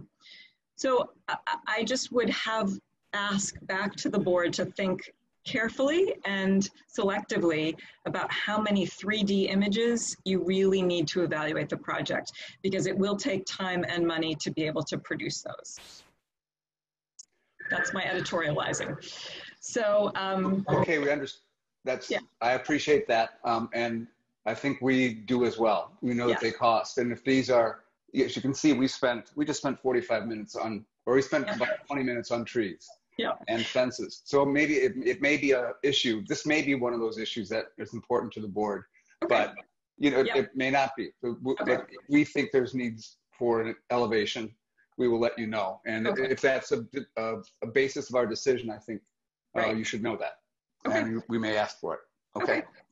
So we've covered some of these. Thankfully, Barbara was willing to be here tonight and could directly represent her views. question was asked whether we had always intended to take these trees down, and the answer is no. Our original plans had them preserved, and they were altered in January 2020 in response to Barbara's request. We're open and willing to save the trees or consider alternates within the project's budget. However, we seek an outcome that is amenable to the immediate abutter.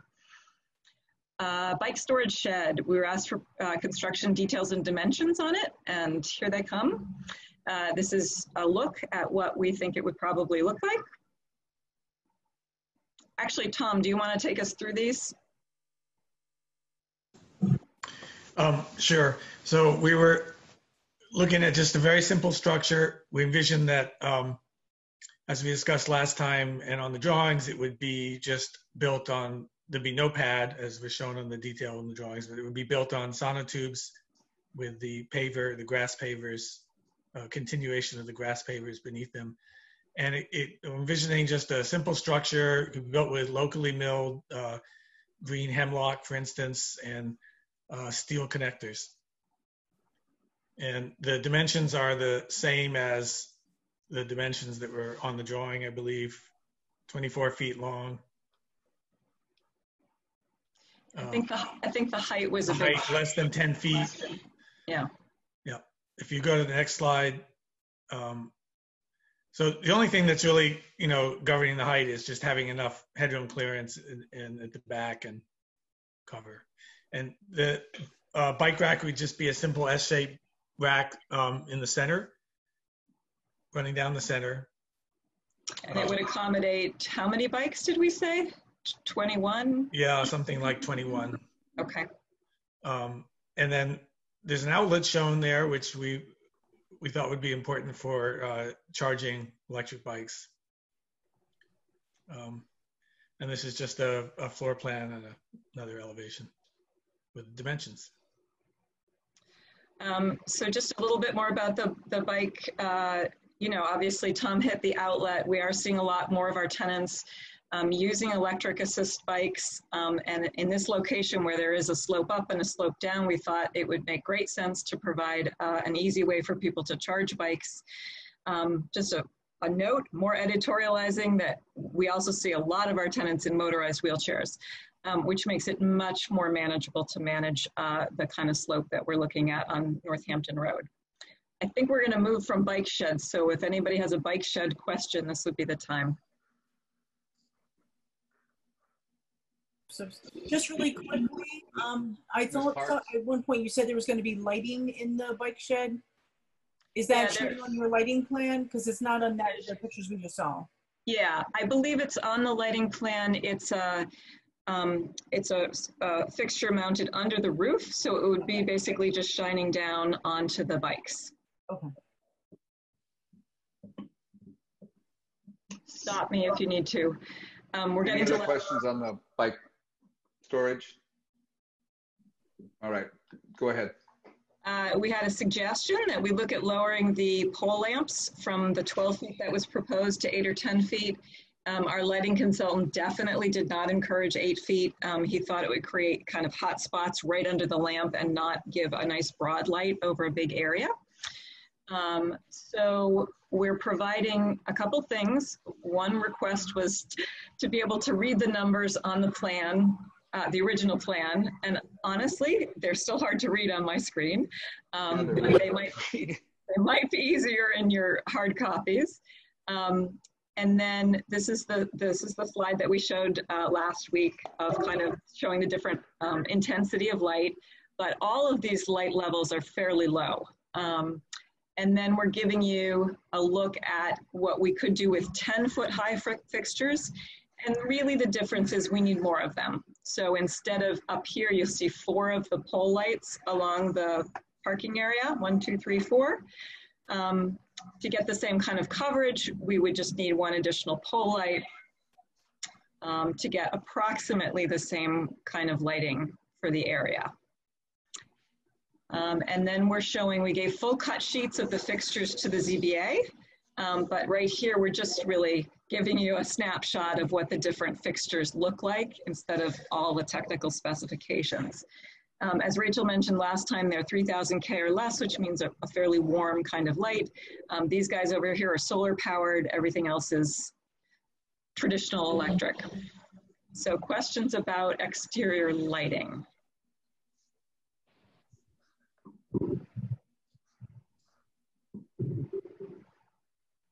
All right, no questions about that? I have one. Oh, yeah, Keith? You show on the plans, you show a path light type 2 and type 3. The type 3 is 36 inches high. But on the plot here, I don't see any 3s. Is that correct? You're only using the 2s. The 2s are in the back area and connecting the patio to the pavilion. Yeah. The 3s are along the path, the main sidewalk connecting the residents to Northampton Road. So they have a little bit more spread. So these ones that I'm pointing at now, Rachel, are taller. Correct. Than these ones back here. Could you, I can't read what this says over here because all of our pictures are there. Can you move our pictures so I can read that? You can minimize the pictures too. If you hit the little minus sign, you'll just see yourself. So the P3s looks like 36 inches tall and the others are 20 inches tall. Yeah, okay. What minus sign do I hit? I don't know. There we go. Okay. It says type 2. It says pathway type 2, not 3. Path type 2. Did we get them mixed up? No. Path light type 2 is right here. Yes. Now look at the other. Look at the. Over Does here. it say a 2 as well? That's type 2. That's 2 as well. That's type 2. Okay. So Rachel, that should be 3, correct? Yes. That is an error. Should be 3.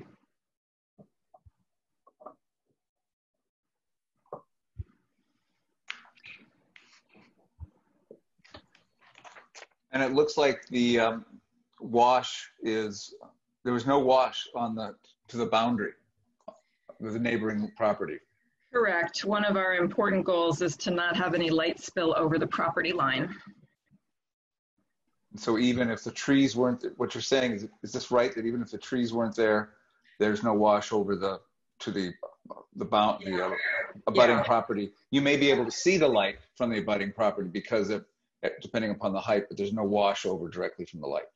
Right. So they're all kind of full cutoff lights. And this, I don't even think Rachel, correct me if I'm wrong, I don't think Dan took into account the fact that there's a big fence and plantings here. This is just almost as if there were nothing. Right. What people tend to see, honestly, are lights on in the building. When there's there's nothing you can do to shade those unless people have their shades down. Okay. Other questions on lighting before we leave this area? It's always these are all downcast I'm not an expert on cut sheets. There are people on this call who are, but these are all downcast, dark sky compliant lighting, right? Correct. Okay. And if you are familiar with looking at foot candles, we're in the 0.1 to 1, 1 to 2 range, which is pretty low light. Yep. Okay. Let's move on. If there's no other questions, move on to the supportive services plan. Okay. So the question was whether the supportive services plan we had already submitted to the town has changed, and the answer is that it has not. And my understanding is that Maureen made hard copies for you folks and distributed them so that you have those in a format that's easy to read. Right. We sent those plans in with the project eligibility letter to the Department of Housing and Community Development. We got comment back from them that it was a very robust plan. So the plan does not become final until it's approved and funding is granted by the Department of Housing and Community Development. They will be giving us some resources to pay for the resident services coordinator. Okay, so, but this is a draft, this is the plan that you submitted to the town, yes, correct? And the state. And so, one thing I would like is not just that the ZBA have a reference of the supportive services plan, but it seems to me we should have the supportive services plan submitted to us as well as something we consider in our deliberations. I mean, right now this is a plan that is submitted to another body, and the other body approved it, and it has been judged, or you've represented that it's been judged to be a robust plan. And one of the things I'd like to do is have this as part of the document. So I would like you to submit this to us and not just reference it as a submission to another another Amherst government agency. Will do. Okay, thank you. And I would like to I don't want to spend as much time on that today. I think this is a discussion for a lot of, there's a good discussion on supportive services I think that the board would be interested in, and I don't know that we have time to do that in 20 minutes. I do think it deserves more discussion, and I didn't anticipate, I thought we'd have a lot more public comment. I anticipated that we wouldn't get this far, so we'll have more discussion upon the supportive services plan later. But if anybody has an immediate question they want to ask, we can do it now, but know that we have more discussion on supportive services in the plan that they've proposed at a later meeting. Right, and also know that we have a summary of the plan within this set of PowerPoints later. Yeah. Yes. Mr. Maxfield. So if we're asking that the supportive services plan be submitted to us directly, that's part of the PEL, correct? Yeah. Should we just ask that we have the PEL submitted to us in its entirety as a document that we would review? Because I know there's other parts of the PEL that I'm sure we'll be discussing later, such as the pro forma, for example. We could do that. Is there any, I was going to go piece by piece, but if there's, the whole PEL is I think, a document that went to the town council and to the funding agency. And it seems to me the whole thing should come to the ZBA. Right. Is there any reason not to do it? Okay. In my experience, often towns make it a requirement of the comp permit application. Yeah. So I think that's a very good suggestion, Mr. Maxfield. Mr. Parks, Ms. Parks? I just have one question. In some housing, there's a resident who is designated kind of as a manager in case there's any emergency overnight. In any of your properties, does that happen, or is that a possibility that someone could be a designated person to take calls in case of an emergency, who then would be the person to get the service? Right. I understand your question. We have not used that model. I've talked with other folks who have gone back and forth in terms of that model. Sometimes it's tricky to have a resident be a resident and also fulfill a professional function. So no, this has someone who's there daytimes only. There is a 24/7 emergency line that's for property management issues. Okay, I just wondered if that was something that you might consider. I know for some places there's a reduction in the rent to just take on that additional responsibility. Yeah, and those places, we had a lot of consideration of this during this planning. And I talked to a number of agencies who run programs like that, and they go back and forth. They've had mixed success with that model. So we would like to have someone who can stand a little bit apart maybe from the tenants and feels separate a little bit and has some authority and also some specialized training. And who doesn't have to meet income guidelines. We're really looking for someone who's a seasoned person in social work to be our resident services coordinator. Okay, I was thinking of it in addition to that, just somebody who would be sort of the on-call overnight, but I understand what you're saying. Yeah. All right, so then I just want to go back and confirm Mr. Maxfield's request. I think that having the entire PEL submitted to the ZBA is a good idea.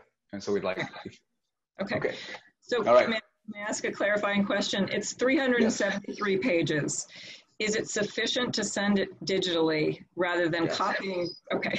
Well, I think so. I mean, I will talk to, I don't want to speak for Maureen and the staff rules. But I think that probably is sufficient. Maureen, what do you think? Or Chris, either one. If the board is fine with just receiving electronic copies, by all means. Yeah, we don't need to cut down any more trees for that. For that, right? But if there is a specific document that within the whole sort of package, if you will, that you feel that that you realize maybe it would be nice to have a hard copy, you can let us know. Yep. But yeah, printing out 300 plus copies for all the board members seems like a lot of paper. Great, thank you. We appreciate that accommodation. Question arose about the distance from the neighboring properties, and I'll let Rachel did these calculations. I'll let her talk about what she found.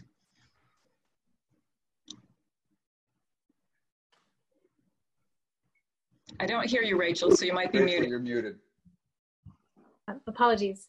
I used Mass GIS's Oliver online viewer, and I measured from the neighbor's house, the footprint on Oliver to the property line, which gave us roughly 79 feet. And then if we looked at the measurement of our proposed building, its distance to that same property line, the portion of the building at the near the storage shed and the dumpster area is 66 feet, a little over 66 feet from the property line. And then as the building gets closer to Northampton Road, it's further away from the property line. The building's an L shape and it's a little over 90 feet. So that means that those two distances combined, the building footprint, the proposed building footprint is anywhere from 145 feet to 169 feet from the neighbor's house on Northampton Road. And I will just give a caveat that when we use GIS, we use Oliver, there's always a little bit of horizontal distortion with both the location of the property line and structures in the site. So this is not a survey, this is from Oliver. And then, so this is the screenshot from Oliver, and I've added the dimensions I described before. So you can see 126 Northampton Road, massing footprint in the neighbor, and then our new footprint is in red, and existing building footprint on our site is the beige color at the corner of the footprint. So you can see how far those distances add up. Thank you. No questions on building distances. Okay. We were asked for a snow removal plan and specifically to talk about de-icing methods and products, and really, the plowing near plantings was kind of, I think, the concern that folks had. And I'm going to kick it back to Rachel again. So we have a lot of tools that we can use to manage snow and ice on paved surfaces, and I think as you pointed out, that not all are the best for plantings, and actually not all are best for pavement. So the goal with our snow removal plan is to primarily support vehicular access to the property and support emergency vehicle turnaround and access regardless of how much snow has fallen recently. And then removing the material from the paved surfaces for the safety of the residents, staff, and visitors. But in conflict with that, our dense shrub plantings, which we know will make this feel more homey and more residential, and also help with screening the parking areas from other neighbors and other parts on the site. Also, these plantings are helping increase the uptake of stormwater more so than regular lawn would. These are inherently in conflict with snow storage areas. Yeah. So the plan that Valley CDC is proposing is to, the contractor that they hire will be instructed to avoid the plantings and only use the designated areas for snow storage. heavy storms, they're going to have to take the snow off site, and smaller storms, it will be pushed to the periphery. And if the grass paved parking areas are not in use by residents after a snowfall, this area can be used for additional storage. And then sand and salt. Sand is used, it doesn't actually help melt salt, snow, or ice, but it does provide traction. But it has limited use. Folks tend to use chemicals to speed up the melting process and help prevent freezing of areas. But there are a number of different out there that have a range of impact on plants and paved areas. Sodium chloride is most commonly used. That's why we call it salt. And it's very cost effective, and it's very effective up to 12 degrees Fahrenheit. But it also is very detrimental to plants. And so that is something that we would not want to be using on site at all. It also can build up into the adjacent soil areas, and over a long term can impact plants' ability to take nutrients up into their systems. So this would be avoided on site. Calcium chloride is used in highway de-icing efforts. It's very effective down to negative 25 degrees Fahrenheit. It has minimal impact of plants. There's also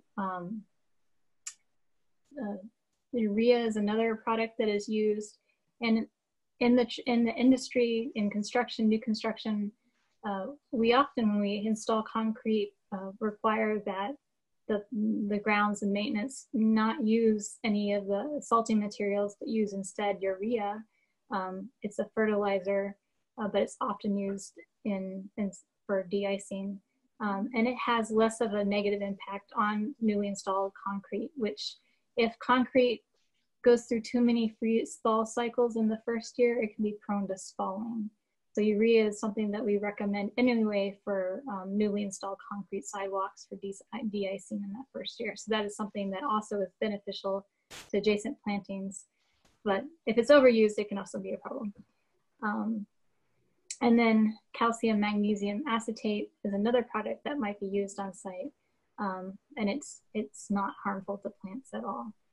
So what we would like to propose is to give Valley CDC the flexibility to use a combination of these beneficial products with sand and the calcium chloride urea or calcium magnesium acetate is needed to adjust their plan to what the temperatures are on site and what the amount of precipitation is and what the issues are that they're encountering.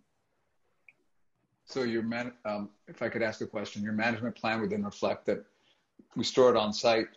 If there's too big a snowstorm, it's removed. So, or if the parking area is needed by the residents, the snow is removed in a big snowstorm, and you're trying to prevent using harmful chemicals to melt snow. You'll use sand and the urea and the calcium magnesium acetate, I guess, are the chemicals. So the management plan should reflect that that's what you need to do. Okay. A question was raised. Any questions? Sorry. Yep. All right. Parking. So we were asked for a parking management plan to talk about the needs of tenants, guests, staff, and service providers. And this is what we sent in your packet. The 14 parking spaces, which were kind of originally the total parking spaces that were proposed, closest to the main entry, restricted to cars with a parking sticker for the property, with some signage to indicate these spaces are for resident parking only. 2 handicap spaces will be reserved for tenants having a handicap parking sticker or placard. Tenants with a car registered in their name will be issued a parking sticker, allowing them to park on site. No household will be issued more than 1 sticker. Regular staff working on site, resident service coordinator and property management will also receive a parking sticker. Cars in designated spaces without a parking sticker will be subject to towing at the car owner's expense. The 2 parking spaces located farthest from the main entry will be available for visitors and guests who do not have a parking sticker but are visiting a tenant who lives in Amherst Studio Housing. And these spaces will be labeled accordingly. And we do anticipate, I think I've referenced this before, there's a little bit of a flux between the peak time for tenant usage, which we would expect would be overnight and weekends, and when there might be staff on site, which would be more likely to be during the daytime hours. So do we have any questions from the board on the parking management plan? You know, I think we're coming up to the time we have to break for the meeting and the questions. What do we need to have comments from public on matters that are not under the not on the agenda, and we also have to talk about the next time we meet on this subject. So what I propose is that as it's 10 to 9, we have a discussion when we meet and open up the comments to the public for matters not on the agenda tonight. But first, I think we need to move to continue this to another date. And so I'm going to make that motion to move to continue this hearing to a date. We'll have a discussion about that date after we make the motion. So I move we continue this hearing to a date to be chosen. Do I have a second? Second. Ms. Parks seconds it. Discussion. I know Maureen did a doodle poll, not a doodle poll, a doodle poll, and that poll indicated that the first time we can get everybody back together again on a Thursday night is, I think, August 6th. Is that right, Maureen? Yes. Yes. That everyone, correct. Yep, and because there's one time when we can't get people together, but we have a full agenda for other items. So it seems to me that the most reasonable thing we can do is plan for our next hearing on this matter for August 6th.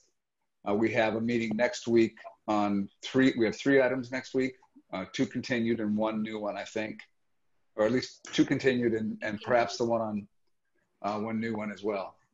Yeah, and then we have another meeting scheduled for July 23rd. Right. For 2 special permits. 2 special permits, but we don't have enough people to continue this meeting on that date. So let me look at the poll. Yeah, I don't think that would. That doesn't work. So I move that I would want to amend my motion to have the date be the August 6th, that we continue this meeting to August 6th. Anybody object to that amendment? Hearing none, the motion is amended. Any further discussion? And that would be at 6:30, just to clarify. Yep, excuse me, that's right, at 6:30. Any further discussion? Was that seconded? Oh, Tammy seconded. Yeah, I think, yep. We had a friendly amendment to the original proposition. And so now we have the date of the 6th. All in favor, be a roll call vote. I vote aye. Mr. Langsdale? Aye. Ms. O'Meara? Aye. Ms. Parks? Aye. Mr. Maxfield? Aye. Motion carries 5-0. So the meeting is continued until August 6th at 6:30. The last thing is, I know that we had several questions. The staff is going to put together a list of questions that we will submit to you, to the applicant. We also will continue at that meeting, and we'll also continue on through the submission that you had tonight.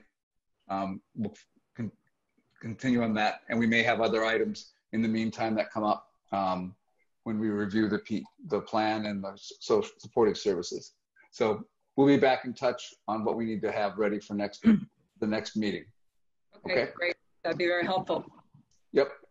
And since the business of the comprehensive permit is complete for this evening, we now open it up to public comment on any topic that is not the subject of the hearing tonight.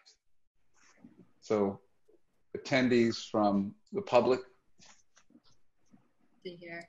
I don't see any hands raised. I see no hands raised. We'll give them just a second, but it looks like that's it. Can't comment? Not right now. All right. When is, Okay. Thank So- you very much to all the members Thank of the board. everybody. And thank you everybody for all your hard work. Thank you. So we have to make a motion to adjourn. Yeah. Yes, we do. Thank you again. And we have a motion and a second. Roll call vote. I vote aye. Mr. Langsdale? Aye. Ms. O'Meara? Aye. Ms. Parks? Aye. Mr. Maxfield? Aye. Motion carries 5-0. We are adjourned. Thank you.